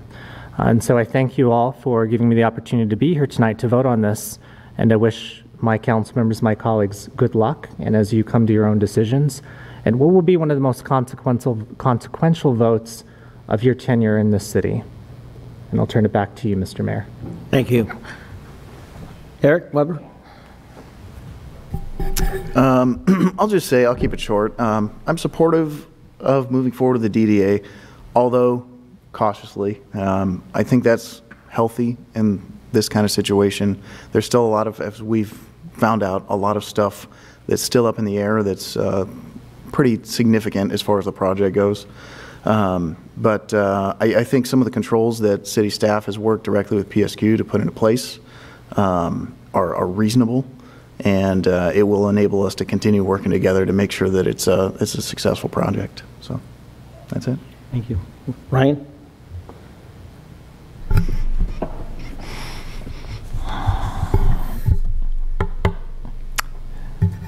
This is, I appreciate staff's work on this. I appreciate Michael, your team, Mr. Tessier, and the Zislis group, all the work that's gone into this. I think a lot of things about this project, and this project's been an interesting journey. And thank you, Councilmember Nakano, for your words, and I appreciate your position. I think that reflecting on this project, there's a lot of moving parts to it, from battling, from getting elected in 2017 and learning about an RFP that Cosmont had done with the previous, or a couple city managers ago, I guess one would say, to the materialization of a big hotel proposal that I did not believe at that time that project that the city engaged in ENA with reflected what the community needed, and I thought that project was off balance. It didn't balance the needs of the community and the wants of the community. It really prioritized what was frankly a money machine for the city, and I thought that was wrong. I thought that there were people here in the community that, and as we've heard tonight from so many, that wanted more. They wanted a place to dine. They wanted to stop going to Claremont or Laverne or Glendora, and they wanted more things that would improve their quality of life. And so I found an ally in that eventually, which was Isabel Ebner, who ultimately strummed up a rather robust campaign and got a lot of people involved, and really educated people on what was happening. And eventually, with the help of the mayor, council member Badar at the time, now the mayor, we were able to go down a different path. And that different path started down a way that allowed us to examine different proposals, talk about different ideas, and it really caused a lot of thought. A lot of provocative thought, a lot of what can it be, what could it be, what should it be, and hearing from a lot of different people about those ideas and those concepts. Somewhere in that, we decided to engage with what has become the PSQ project. And I think that was for a lot of reasons. Speaking for myself, I think that the work that's been done by this team is good, and my wife and I'm a regular at Gus's. It's ridiculous. Their mojitos are fantastic, and I probably need to stop going there. But the bottom line is, it is a good establishment, the Whisper House, and all the other things that are there, as well as the hotel that's there. I think that looking at those type of things are things that are very provocative to residents here. They like that. We like that. I like that. But this project has morphed, and it continued to morph. And, you know, someone recently had sent a comment to me about this saying, you know, what started out as a no big hotel campaign to a degree in the community has turned into like, well, it's okay if we get a big hotel as long as we have some shops, some restaurants, and so forth.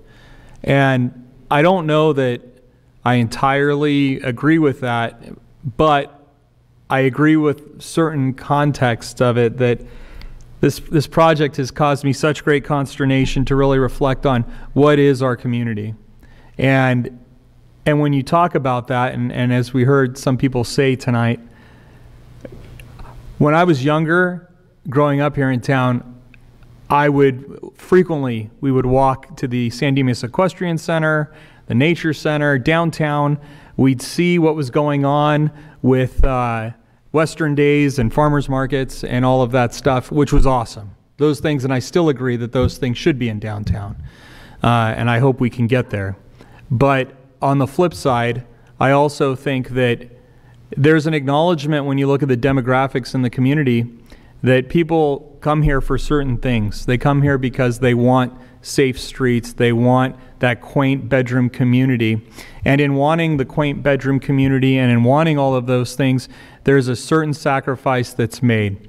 What's interesting, and my wife, who is here and moved here with me, she grew up elsewhere and in the South Bay and a different place. She lived in Pasadena. And she pointed out to me that, you know, people move here knowing what this community is, and they move here knowing what some of those things are that they accept about our town. And those things are some of those things that after 5 o'clock, things are dead downtown. And people understand that, you know, this is a predominantly bedroom community for the most part. I say all this to say that I think the project went too far past the mark as it relates to housing, because this was supposed to be a project that balanced all of the interests for the community. That being said, the hotel, the commercial aspect of it with the restaurants and what have you, and the housing, which we understood. The parking is a piece of it, and I think it needs to happen. They say in politics, often you don't appeal to intellect, you appeal to interests. And that's where we're at right now, because based off of the facts of what's before the city right now, this vote tonight is simply a leap of faith. Yeah, there's assurances and insurance and all the jazz that goes with that. But at the end of the day, and as was said, this vote also has to deal with, will there be somewhere for someone to take their grandkids or their children to that is other than Baskin Robbins, perhaps, in a shopping center that maybe we can see some redevelopment one day. So I'm going to go with the leap of faith, despite a number of reservations that I have regarding this particular project, and I hope that my concerns are well heard by the developer. I'm not comfortable with vague and ambiguous conclusions. I don't gamble when I go to Vegas, and I really, this is against a lot of things that I feel in my conscience, Eric. But I also know that if that hotel doesn't materialize, $500,000 out of this $700,000 number is gone. And I don't care about the payments and all that stuff, because I'm confident there will be other projects and things like that, and I know life finds a way, as it said in Jurassic Park. So, you know, the bottom line is, I pray to God that this all pencils out and that it becomes the robust project that you guys have promised the community and the constituents here. I hope that your number when the dust settles is closer to 60 and not 90. And I'm just going to hope, but I can say, well, I'm not even going to say that. Okay. So bottom line is, please do what you can to make good on the things that you've said. And I want to thank my wife for some of her counsel and insight, and generally being a good rock. I want to thank Isabel Ebner and a number of the people that have been patient with this. I also think that, and Cosmont as well, I do think that we're not even close to being done with this. That's the truth of the matter. And I'm sure there's going to be many more fun meetings ahead. But nevertheless, I do think that this is hopefully going to be a good 9 months with good news, and we'll move forward. So, thank you, Ryan. I don't even know if I need to say anything. The reality is, there has been a lot of conversations. There's been a lot of work. I've talked with Mr. Deaton several times, met with as much as even 2 hours ago trying to figure out where the right thing to do, right thing to say. Everyone who counseled me in any way, shape, or form said, follow your heart. What you think is best for the city of San Dimas. And I am concerned about 97 condos, as we've talked. I was more comfortable with the 60.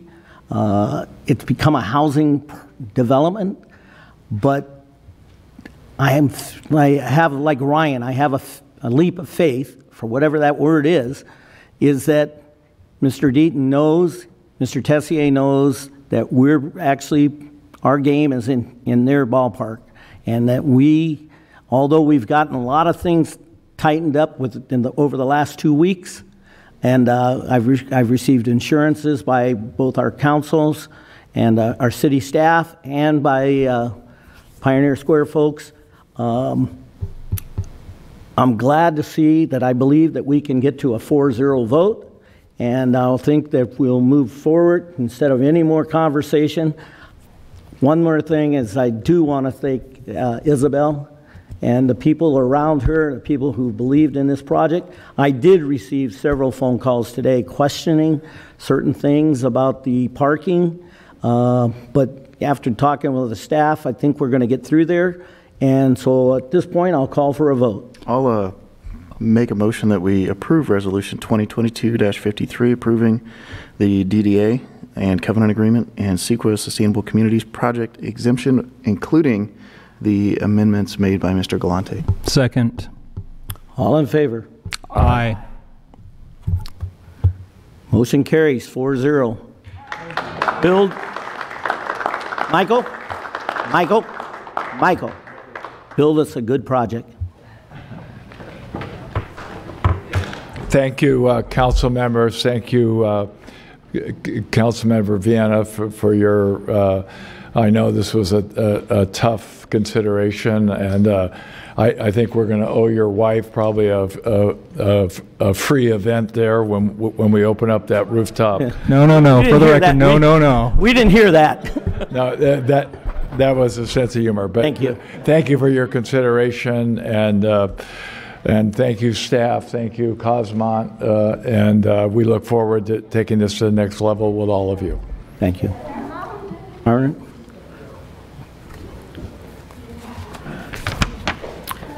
Okay, we're going to move on to other business. You want to take a break? Yeah. We're going to take a 10-minute break. Thank you, guys.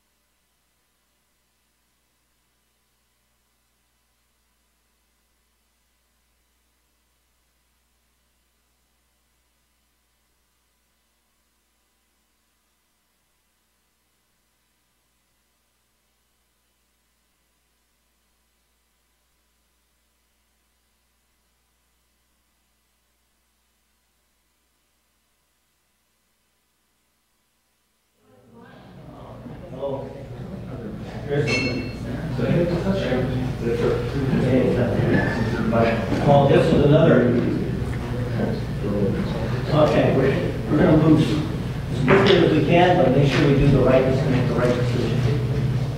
Understand? Okay, I'm set. Okay. All right? Chris got me triple. Okay. We're going to reconvene the council meeting and move on to other business. Discussion and consideration of installation of 2 prefabricated metal bus shelters on Bonita Avenue, east of San Dimas Avenue. Okay, staff? Oh, Sherry Garwick.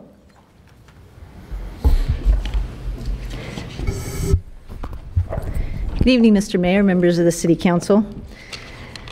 The item before you tonight is a request for your approval to install 2 prefabricated metal bus shelters on Bonita Avenue, just east of San Dimas Avenue. You have a slide? Oh, waiting for the slides. Oh, the slides. I also supplied a sample board for council to look at some of the material of the polycarbonate roof in the metal shelter. So this is an aerial of the location where the 2 bus shelters. This is Bonita, and this is San Dimas Avenue. These sites were selected because there's existing bus shelters there and their proximity close to amenities in the downtown. So just to give a quick slide of some of the amenities adjacent to the bus shelters.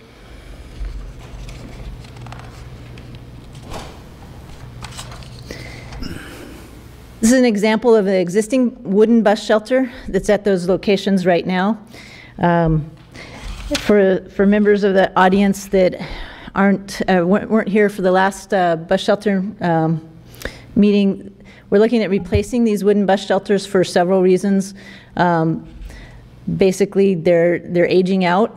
They're individually fabricated for each site, so it requires fabrication for whenever you go to replace an element. They're very difficult to sanitize, as we found out with the pandemic. That becomes more important. And also, it takes a lot of work to remove graffiti and also to keep them splinter-free. Also, one of the main drawbacks of these is they're difficult to relocate, and the bus stops do relocate and are relocated by Foothill Transit due to changes in ridership, so that's a consideration for all bus shelters. Additionally, another component of this is with the bus bench here is a 5-foot bus bench. However, typically you only get one person that sits on the bench. The others will stand because they don't want to sit that close to each other. With these considerations, staff is recommending moving to a metal prefabricated bus shelter that would address those concerns. And the prefabricated bus shelter is very easy to relocate. At a previous meeting, City Council directed the staff to research the Brasco Axle Retreat Shelter, shown here, with a prefabricated polycarbonate roof. Staff reviewed the design with LA Host, who indicated there are several positive elements with this particular design. We also worked with the Foothill Transit. While they didn't have much detrimental to say of the bus shelter, they would like to see a much larger, much more expensive bus shelter at the locations that we're designating. Sherry, could you explain what you just said? Okay. Foothill Transit, when I spoke with the CEO of Foothill Transit, they have the bus stations or the bus shelters at those locations are very close to the Gold Line station that's coming in. So they requested a much larger bus shelter that was much more permanent. For instance, it had concrete blocks as opposed to a bench. But our thought with these is to install them. The Foothill Transit shelters have some drawbacks that this bus shelter eliminates. So that's why we're recommending going with this bus shelter.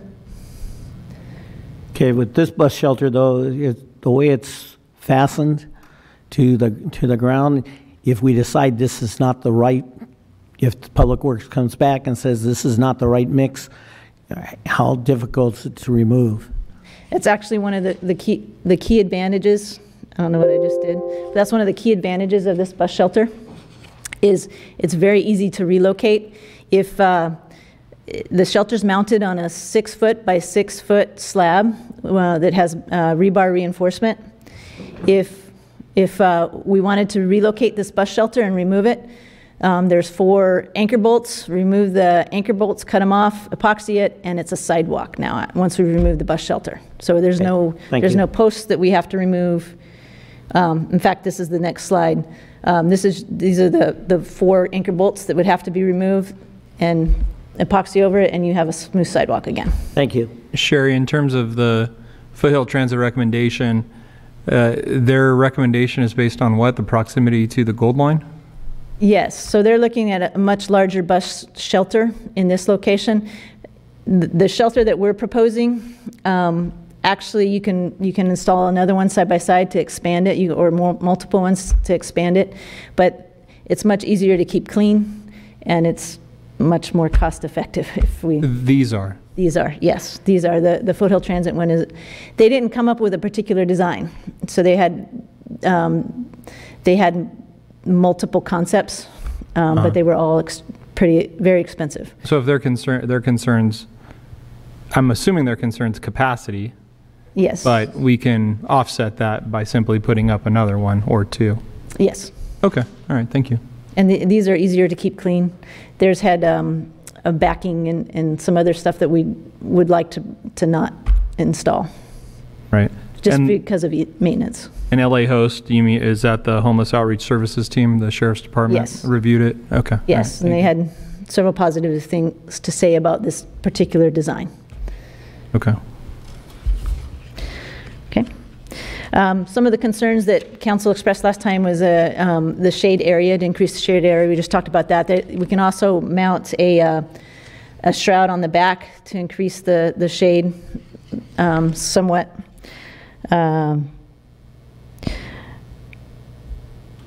Another area of concern actually was the bench getting hot, the thermal temperature on the bench.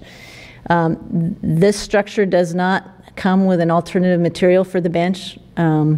It's a metal bench. It's painted. It comes painted the color of the shelter. If the temperature is a problem, we can look at doing different things. Look at maybe adding a different material on top of the existing. So there's some things that we can do, or we can paint it a different color. So a lighter colored paint would not heat up as much. So our thought was to try this as it comes shipped, and then we'll see if we need to make some adjustments. Okay.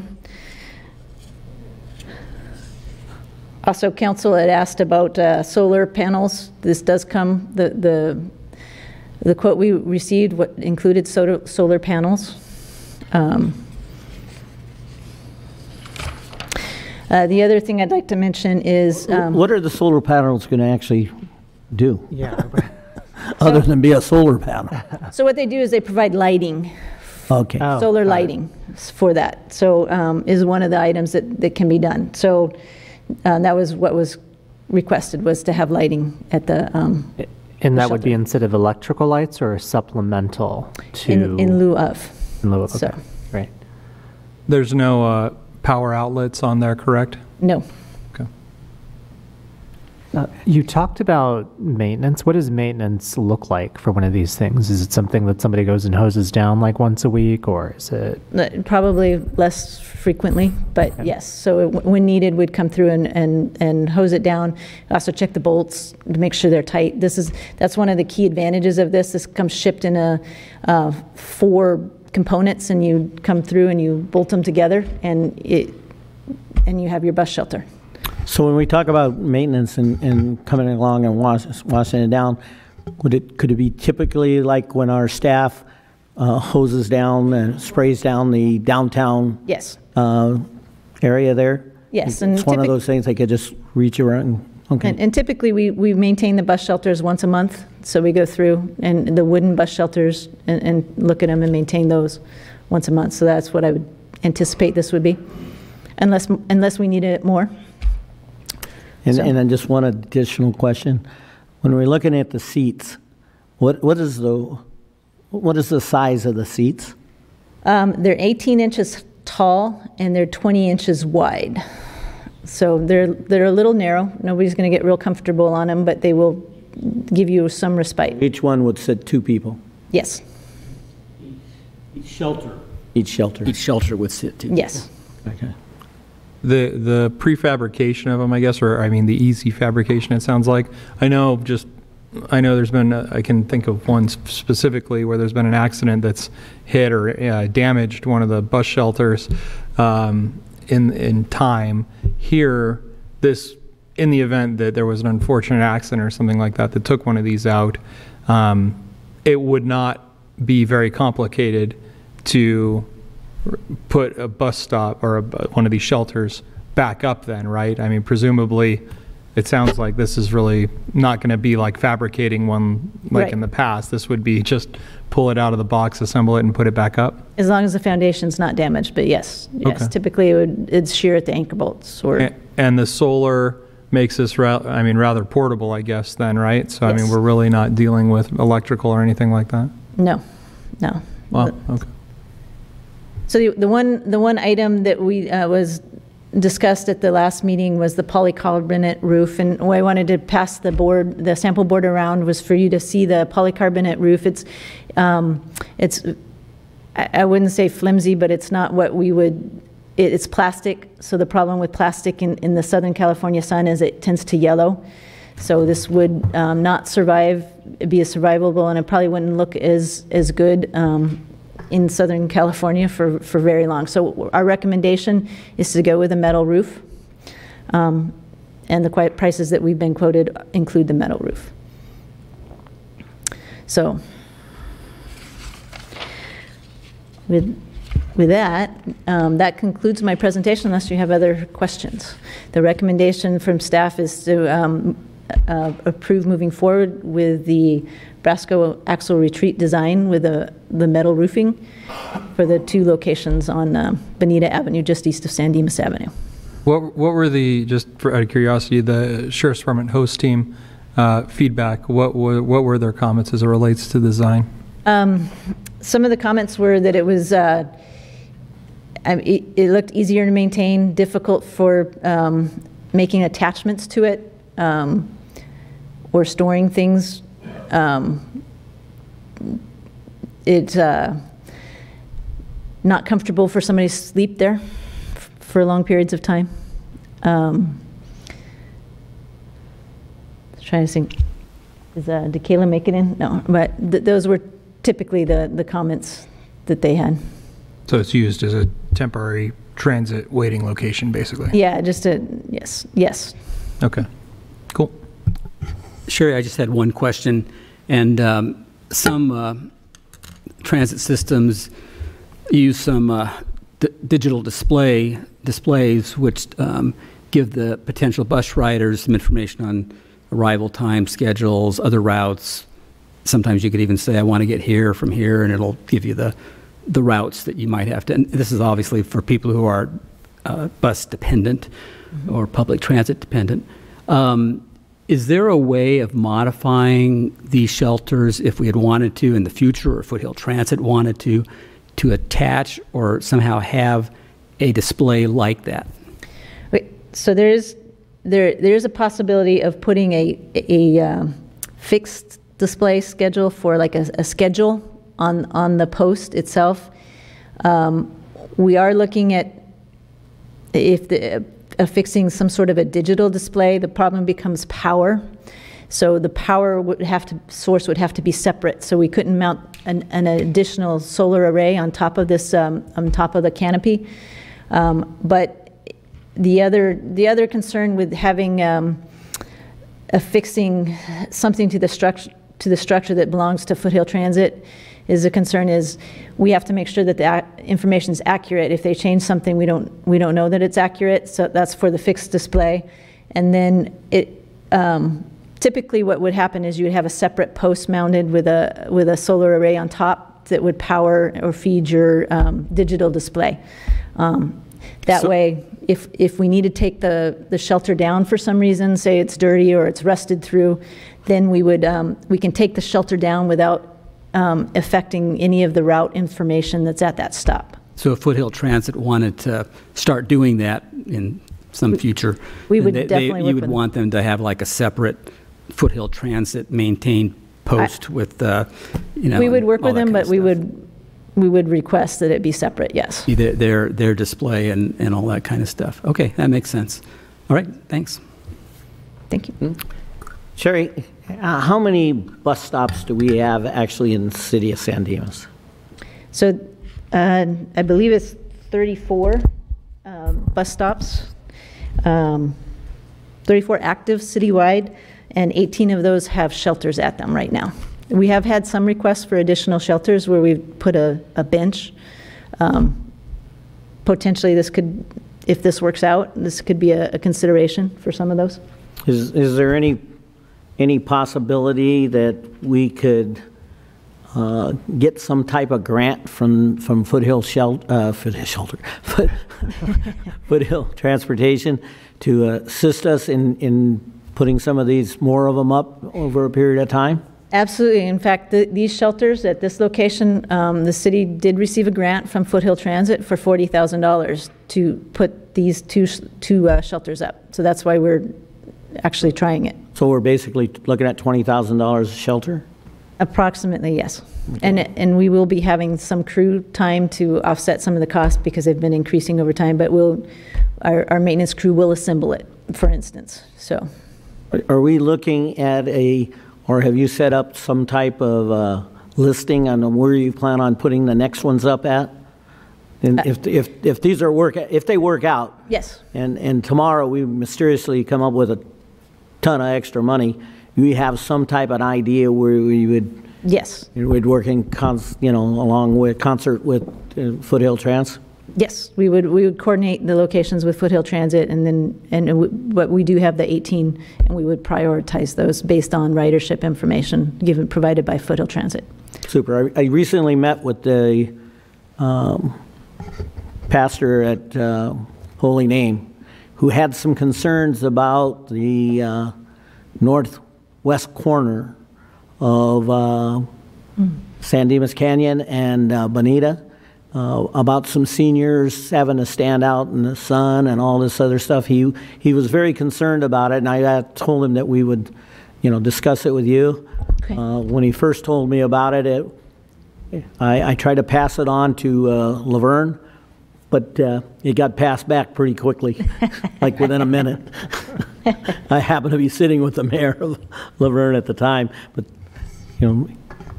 Priest was actually telling me about the northeast corner, when in reality he says, "Yeah, we don't have a bus stop there." So, but I mean, there is a concern that we do have seniors that, wait for the bus, and I'm glad that we have at least a couple of seats. So, all right. Any other questions of staff?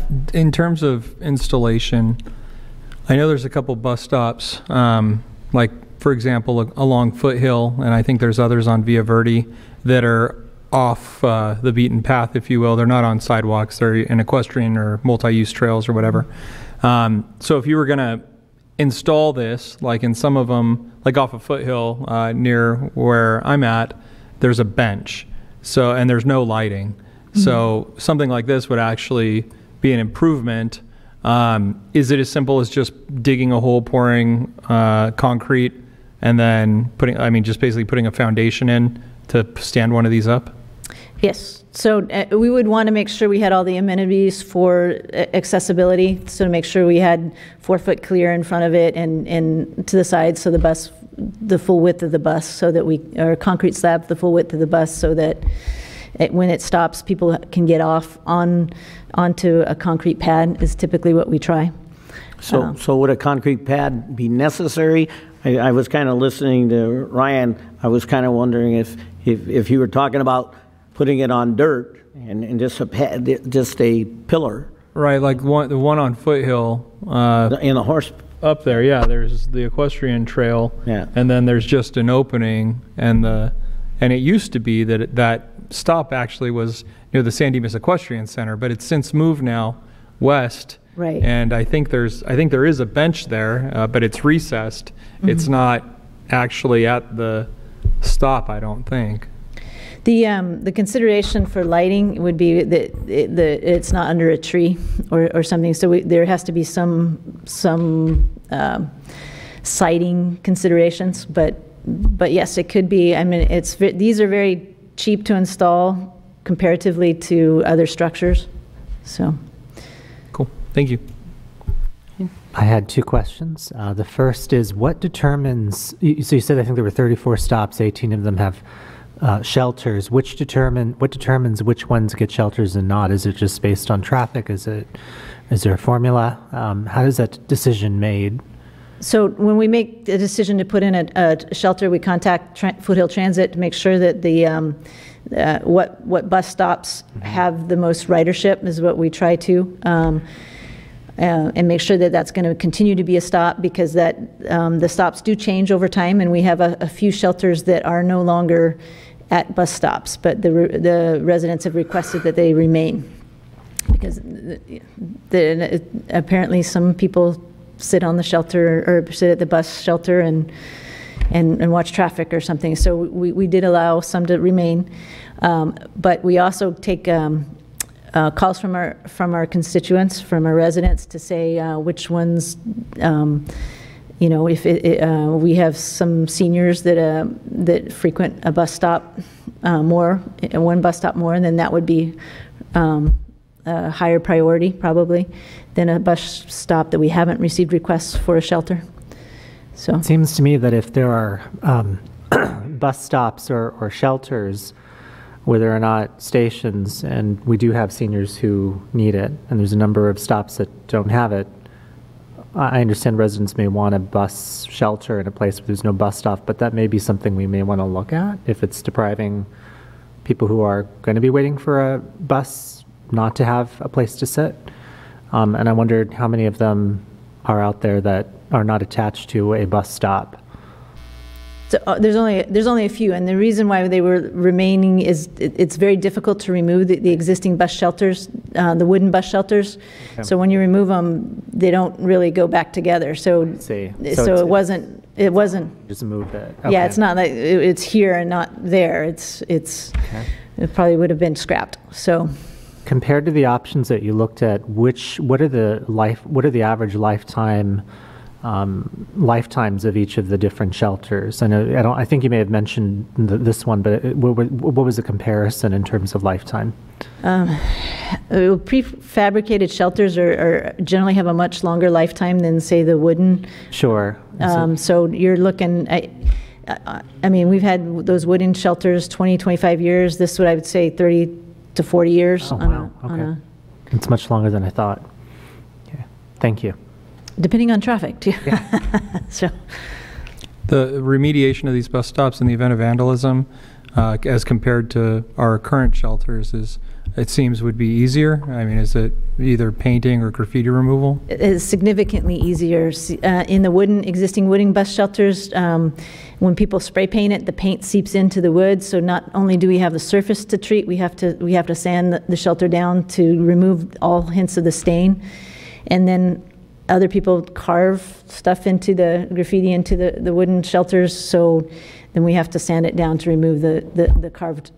This has a graffiti coating on it, and it's painted equivalent of San Dimas brown, so we have plenty of that paint around.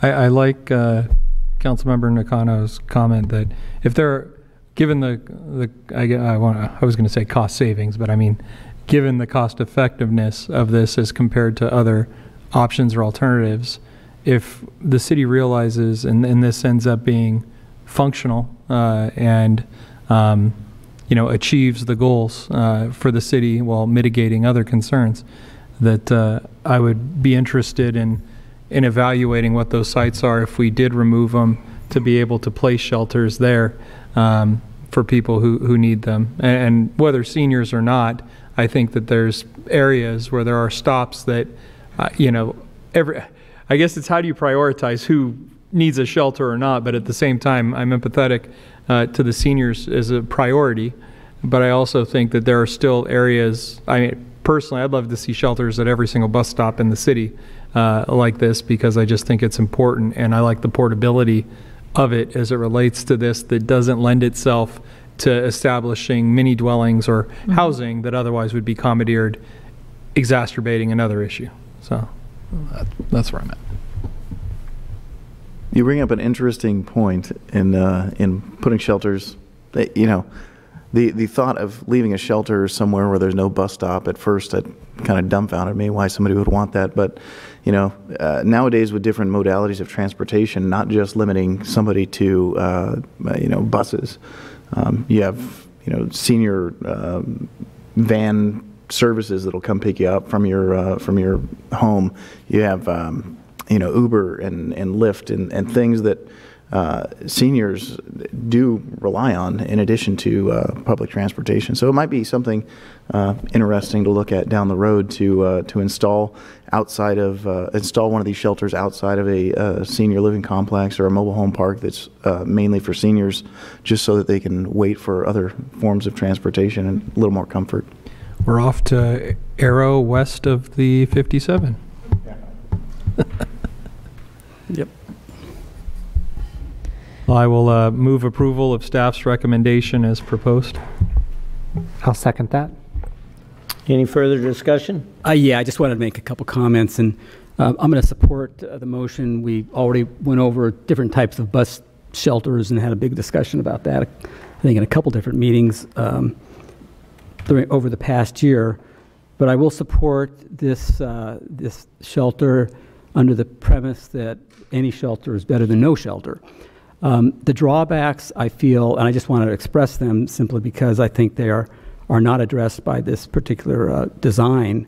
But again, I do support it, and I, like some of my colleagues, that would like these shelters in various places, and if we need more seats, they should be expanded.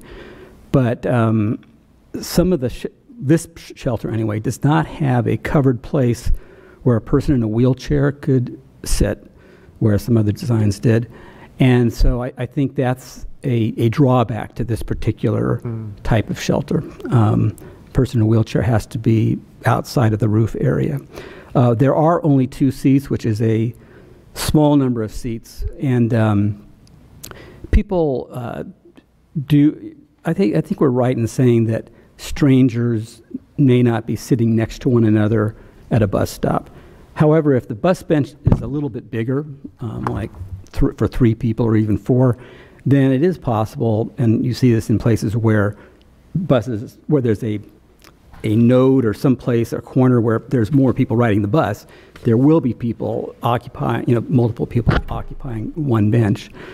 But beyond that, there are many cases where more than one person are going to want to sit next to each other. And 2 cases that come to mind immediately are a parent, mom or dad, and a child or 2.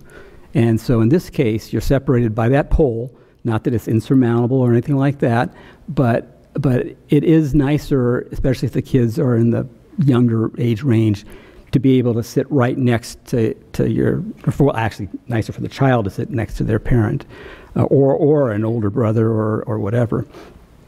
The other, and I mentioned this before, was that, and I've experienced because I have a developmentally disabled sister, but a lot of times to give folks something to do, there will be, I don't want to call them outings or part of a program, where a caregiver will take another person, and it doesn't have to be developmentally disabled, it could be somebody who's elderly, but you have a caregiver taking that other person to the library, to the park, to the store, doctor's appointment, whatever it might be, and they are using the bus. And so to have them separated by that pole, there's just a comfort when the two people can sit next to each other and actually be physically touching probably, or maybe one with an arm around the other. So these are drawbacks to these kinds of shelters. So I'm supportive of these shelters. I would like on our next go-round to maybe, if anybody wants to reconsider the style of something where we could have a longer bench, at least for that one reason of having people who would like to sit together be able to do so. If you're a couple out on a date, another example, hugging that pole while your sweetheart's on the other side isn't quite as nice as having the person right next to you. So those are the drawbacks that I see, but I will support the motion. I will just mention, actually, when you mentioned the handicap spot, it got me thinking. And while our current bus stops don't accommodate any covered spot for handicap riders either, I would absolutely be in favor, because of the modular nature of these bus stops. It looks like we could just not attach one of the benches.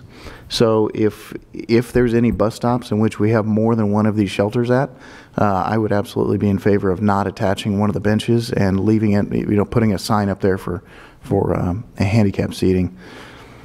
I'm not. I agree with what he's saying, but before I would totally stipulate to removing the bench, I would be curious what the measurements are on the overhang, because looking at that, if a person in a wheelchair can simply just back up to the pole, then you don't need to remove the bench. It still can accommodate the person in the wheelchair. But the overall thing, it says 72 inches. 6 feet, yeah.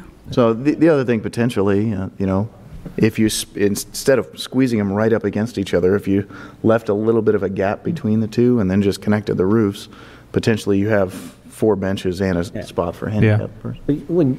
And the other part of this thing is, I realize that we have 30 plus, but only 18 covered spaces, but we get this program going, we have an opportunity to evaluate their usability, and then maybe we decide that downtown, that we want 2 on either side, and then so your boyfriend, girlfriend, husband, wife, maybe have 6 inches in between them or something.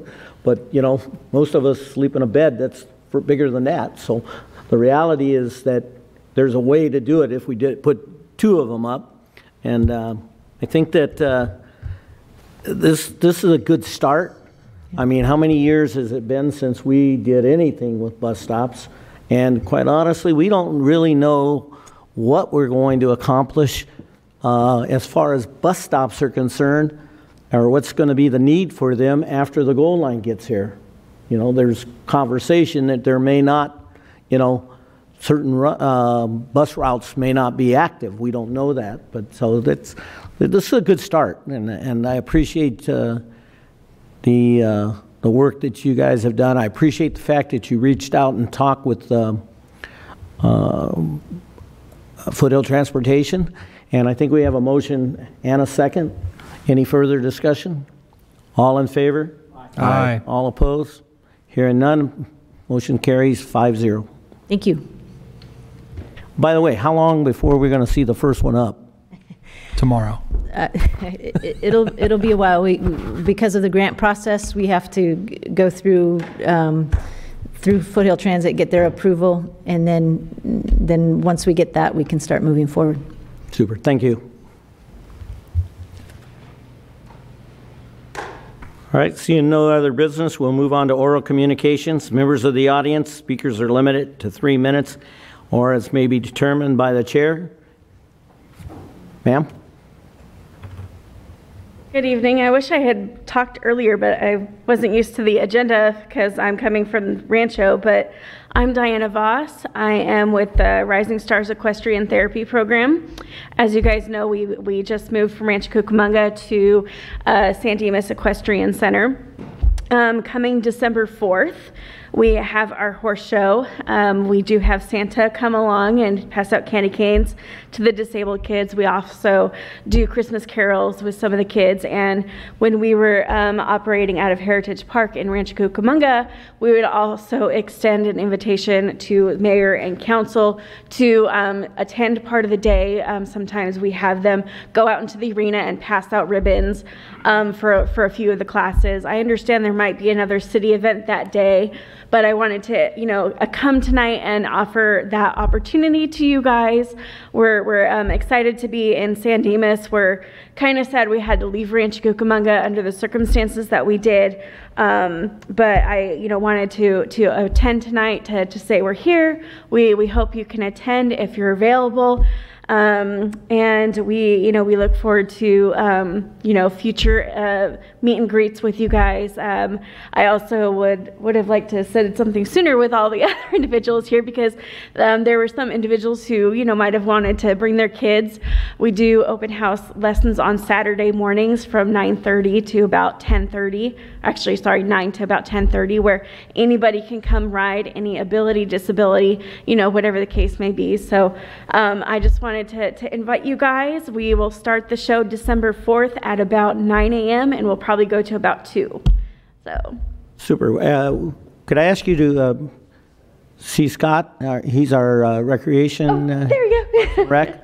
Yes. Make sure that he has that information. Yes. Yes. I'm looking at the calendar, and I'm not seeing much on December 4th. Okay. But the night before is our annual tree lighting. Okay, maybe that's what the gal at the front desk was talking about. Yeah, but so yeah, we'd absolutely love some of you to come. We'd be excited to have you guys. He's the guy that will let us know. All right. Thank you. Welcome to San Dimas. Oh, thank you.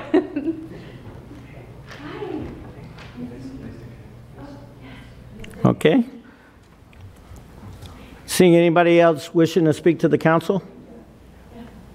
Seeing none, we'll move on. City manager's report. Very quickly, we're one of the few cities that had the housing element certified by HCD prior to the October 15 deadline. Our two sister cities neighboring us have not yet. So I think that we should thank the council for approving it, thank staff and the consultant who worked hard to get it down to the wire. It was approved the day before the deadline, which is fantastic. There are two events that are upcoming. There's the Walker House of Horrors, which is Thursday, October 27th through the 30th. The event spans from 6 to 8 o'clock, and for Friday and Saturday, it goes until 9 o'clock.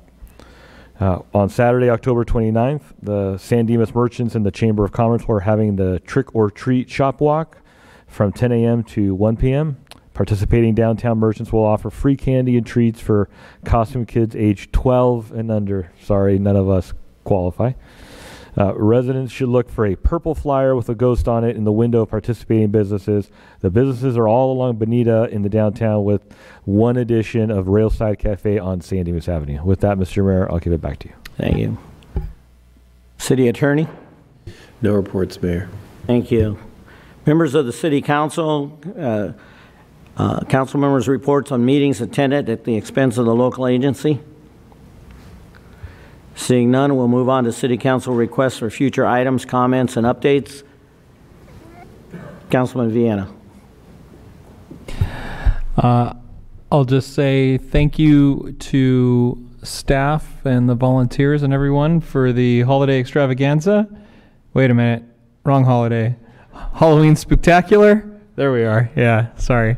That was wild. You guys did an incredible job, and the turnout was just out of this world. I think Historical Society, the Chamber, everybody's trunk or treat thing was rad.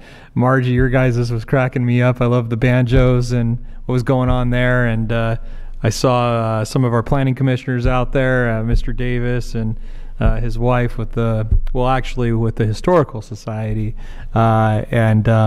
It was just Little League, everybody. It was insane. I also think the costume contest was really cool. Everyone did a good job.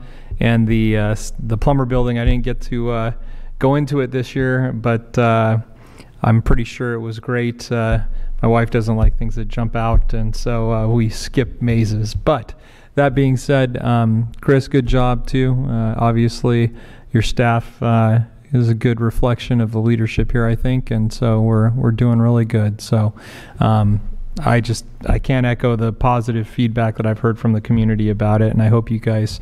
It's what is wild is Halloween has turned into like a birthday. I mean, it's like all month long in San Dimas, it seems, and I don't know if it was because we did it early, perhaps, that it was like one of the first events for Halloween that I think people got to go to. But then we've got the House of Horrors coming up here, and I think you guys are just doing a phenomenal job. I also want to say thank you to staff, specifically on the PSQ project. It's been a long process for all of you and for all of us, and I think you guys have been patient, and you've produced a product, or at least represented the city to produce a product to the council that I think you did everything, and you've done everything you can to make sure that we're going in the right direction for the city of San Dimas and the residents here. So thank you for that, and I look forward to where we're going to go with that. I also look forward to the Habitat for Humanity piece. That too, that project has been a lot of different things since I've been on council, with a lot of different ideas, but I think we arrived at the place and the use and the space that it needs to be, and I very much look forward to seeing that come to fruition. So thank you guys for all your work on that, as well as everyone else, Planning Commission and everything that has done all of their efforts for each part of that. The only other thing that I have is I hope everybody has a safe and happy Halloween as we come into this weekend. And I also think that as we approach Halloween, it's just important that everyone's mindful of all the safety tips as it relates to candy. And if you've been watching the news, some people think it's funny to put fentanyl in candy boxes and stuff like that. So please inspect your children's candy and do your due diligence to keep all your loved ones safe this Halloween. And please drive responsibly. I think, when you go down San Dimas Avenue, Councilmember Ebner's house, all the way up to the Brummers and all the way down the other side, San Dimas Avenue just gets lit up with children during that time, and so does the downtown, and it can be a little dark. So there's lots of cool lights, and all those houses are really decked out really well. But every year when I cruise down there, and I don't know whether the volunteers are going to be up there making sure everything's safe at Gladstone and San Dimas Avenue, but there is a substantial turnout that seems to go up and down that block. So I do ask that everyone is mindful, drive slowly on Halloween, drink responsibly if that's what you're going to do, or just call Uber. But nevertheless, thank you so much. And one last thing, doing my due diligence on the San Gabriel Valley Mosquito and Vector Control District, I will tell you that September and October are the most terrible months for mosquitoes. And so there was a rather comprehensive presentation. If you have any interest in mosquitoes, I'll post it on my social media, some of the information. But the bottom line is, please toss your water, get rid of it. If you have a lot of vegetation in your backyard, you can call the Mosquito and Vector Control District, ask them to come out and give you some advice. What's fascinating is the mosquitoes we have in this area. One mosquito can be responsible for multiple bites on one person, and they're day biters. And they have adapted to breed in the lids of buckets. And so it's really fascinating stuff.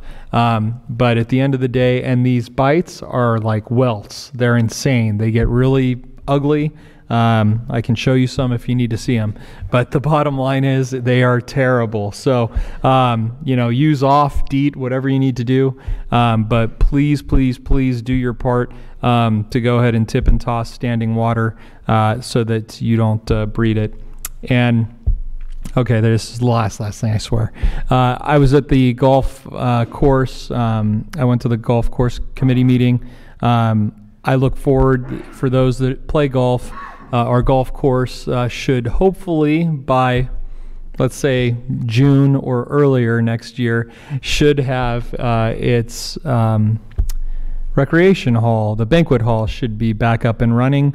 We should have a new facility with some really awesome features that I think the whole community is going to enjoy. Big open glass windows, a bridal suite at the actual Canyon Country Club. And if you haven't been up there, you should get up there, check it out. And even though the banquet hall is not open right now, the course is open, and it is awesome. And there are plenty of deer, if you get there earlier, who are willing to entertain you. So Councilmember Weber and I had the opportunity to play in a tournament recently, and I want to thank our San Dimas Sheriff Station for all their efforts, both in the community and just being a part of this community, both using facilities and spaces within the city for events to support the San Dimas Station family, as well as participating in our events like a Halloween Spooktacular. I think that the radio cars were decked out really cool, and it really demonstrates to people that law enforcement officers are people too, and shows some humanity and some humility. So pass my thanks on to your team and everyone that attended. Thank you so much. Thank you, Ryan. John? Well, I will just echo what Ryan said about the Halloween Spooktacular. That was great, and he kind of went over it. Earlier in the day, there was another part of it. It started out with the Runnin' Scared event, and I'm happy to announce that 40% of the city council ran in that race. So they were the two Erics, as a matter of fact, and they both did very well, actually. So that was really fun, and the 1 mile, of course, was less stressful and even more fun for the participants. Yeah, good job, Eric and Eric. But our Parks and Rec staff is not finished, as has been mentioned. We've got the Walker House of Horrors coming up, and that is on this coming Thursday, Friday, Saturday, and Sunday. You have to go online to get tickets. There are still some available, so you would be well to do that as soon as possible. Also, not this coming Saturday, but the next Saturday, we have Bowser Bash happening up at Horsethief Canyon Park, and that's from 10 to 1. And the only other thing I have to bring up is that just something I want to request for a future agenda item. There, as you know, we have an AP, Administrative Professional Zone, that goes up San Dimas Avenue to 4th Street.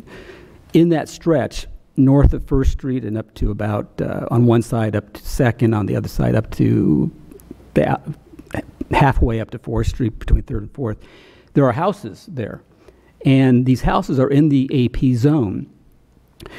The problem is that there are people who have bought those houses and like the houses and are fixing up the houses. And so a resident called and said, you know, we want to do some improvements, but I can't get a home equity loan because although we allow those uses to stay, we don't allow them to be rebuilt if 50% of the house is destroyed. And lenders don't like that provision. So in talking with our planning staff, Ken Fichtelman in particular, he suggested one line that could be added to the AP zone to allow whatever the line says, and I'm not sure exactly what it is, but whatever that is, to allow these homeowners to be able to get home equity loans because the houses would be able to be rebuilt. So I'm requesting a discussion of this, not necessarily next meeting or anything, but at some time in the near future so we can address that concern. And I could support that. Okay, great. Thanks a lot, Mayor. And that's about it for me. Appreciate it. Thank you. Oh, Eric and Eric. Both of these guys ran in that race. I think they, as Eric Nakano mentioned, that the old guy ran, and he was in a whole different. No, you're the old guy. That's right. And the young guy, they both said that they ran good, and I'll take their word for it. I will say that all 5 of the council members were there, and I'm going to let Eric tell the world. Well, I would like to congratulate Councilman Weber. He was at the head of the pack, but as the mayor alluded to, he was in a different age bracket than I was, so that explains why I was 5 minutes behind him. But it was a lot of fun, and I was glad to partake in it. So thank you all staff for putting on a great event. I look forward to participating next year, and hopefully I'll be able to up my game a bit, get a few more runs in before that. You'll be in the same age bracket. Yeah. Then all the more reason why I think you should run.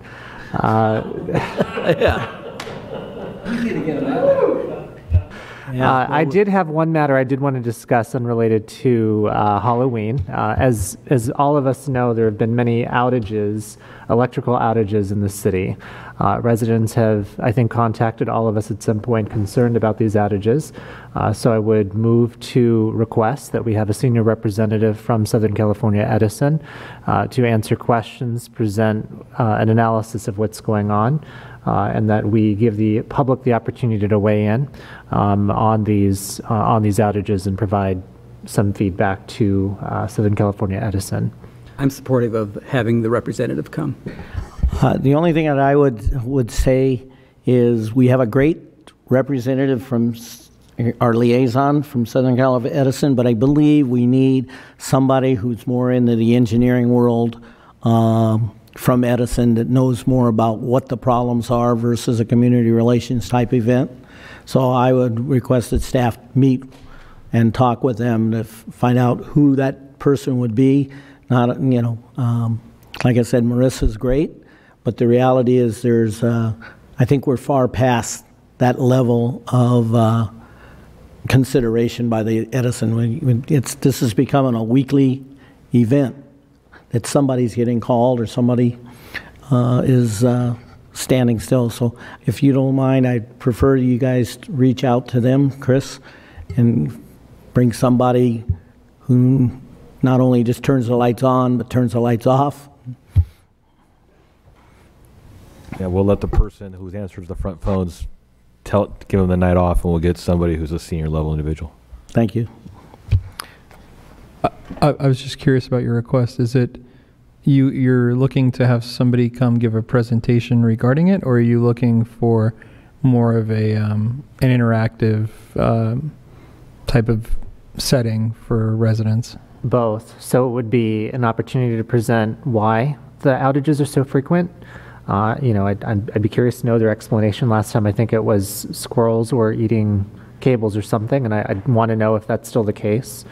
And then obviously have it open to the public so the public can weigh in as well, because members of residents who live and have contacted me, especially upset about this, have medical conditions. And so when things go out, they have to get their generator up and running so that their medications in their fridges don't spoil, stuff like that. I think it's really important to give them an opportunity to express the impact that these have on them. It's not just resetting clocks on a stove. It's, these are serious matters. And so that'd be my request, is to do both. I wonder, squirrels are hungry during this time of year, just to be clear.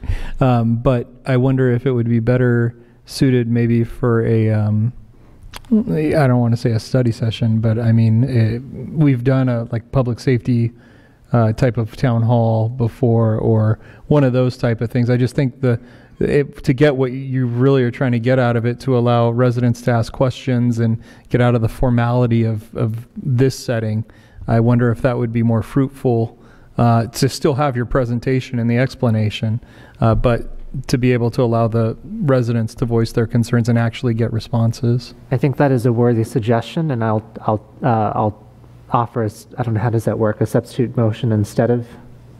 How would you do that? I would just a request. I request then that takes place. I think that both are very good suggestions, but if we did like a town hall, I think it would be important that we have it in this room to be able to make sure that we can reach out to the television public. Normally when we do a town hall, it's like over at the Plummer Building or something, and have different sets. But I think we want to get it out to the entire community like even those that are, at home watching. So I don't know how that would work, but I think that that's something the staff could talk about and work with them. I think we can handle that. What I'm hearing is we want a senior level person to present and address and interact with the public about the seriousness of the outages and to do it in a fashion that people can see it from home. So we'll work on it. Didn't we do it for, we've televised like PSQ from the senior center, other important meetings. Could we not do that? That's what I was looking to, but I mean, staff, they've done it many times before, so we'll get a good venue for it. It's really important to get it's the individuals from Southern Edison that are the important part, to make sure you get the right people that are addressing it.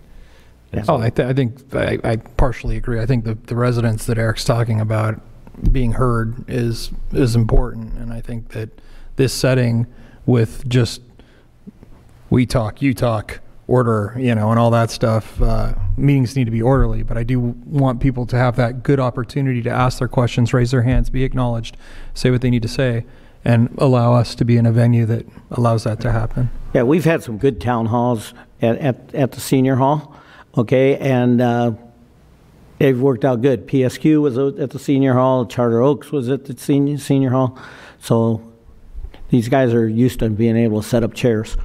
Both of those in the goal lines were all very enjoyable, but we will definitely, that's the venue I was thinking, is the senior center. Yeah, well, we don't have to worry about Pioneer Square right now, so let's move on to something more as important. Yeah. All right, Eric, anything else? That's all, Mr. Mayor. Thank you. Thank you, Eric. I'll just share my tactic for how to set the clock on my stove when the power goes out, because it goes out so often, and that's just to never set it. Just leave it alone and just know that the clock on the stove is always wrong. It's much more effective than having to reset it every time. I'm going to say the same thing that everybody else said. The Spooktacular sounds like it was an amazing time. I didn't make it out to it. I had prior engagements, but everything that I heard was all positive. And then also, thank you for putting on the Run a Scared 5K. And I will just say that I'm the back-to-back council 5K champion. So we might go for a three-peat here. We're not sure, but can we put like a certificate or plaque right on the wall behind Eric, the running champ? Yeah. Well, I'm a humble guy, so. That's it. Thanks, Eric. Everybody was out rooting Eric on, and it did well.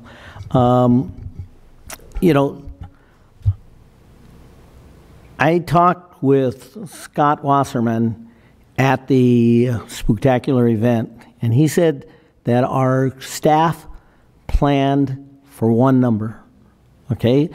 Then he said, but we went ahead and planned for 2 times that number. And then they ended up with 4 times that number. And I'll tell you right now, when I arrived there later in the evening, the place was full. There had to still be a line all the way across Community Park.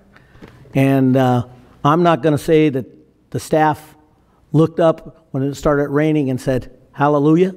But the reality is, it started raining and they had to, call the event, but they could have gone until midnight. There was so many people, and I think it was truly because it was the beginning, the first one in the local area. But they did a great job, and you should be very proud of all your staff. And I'm not going to say that to Chris.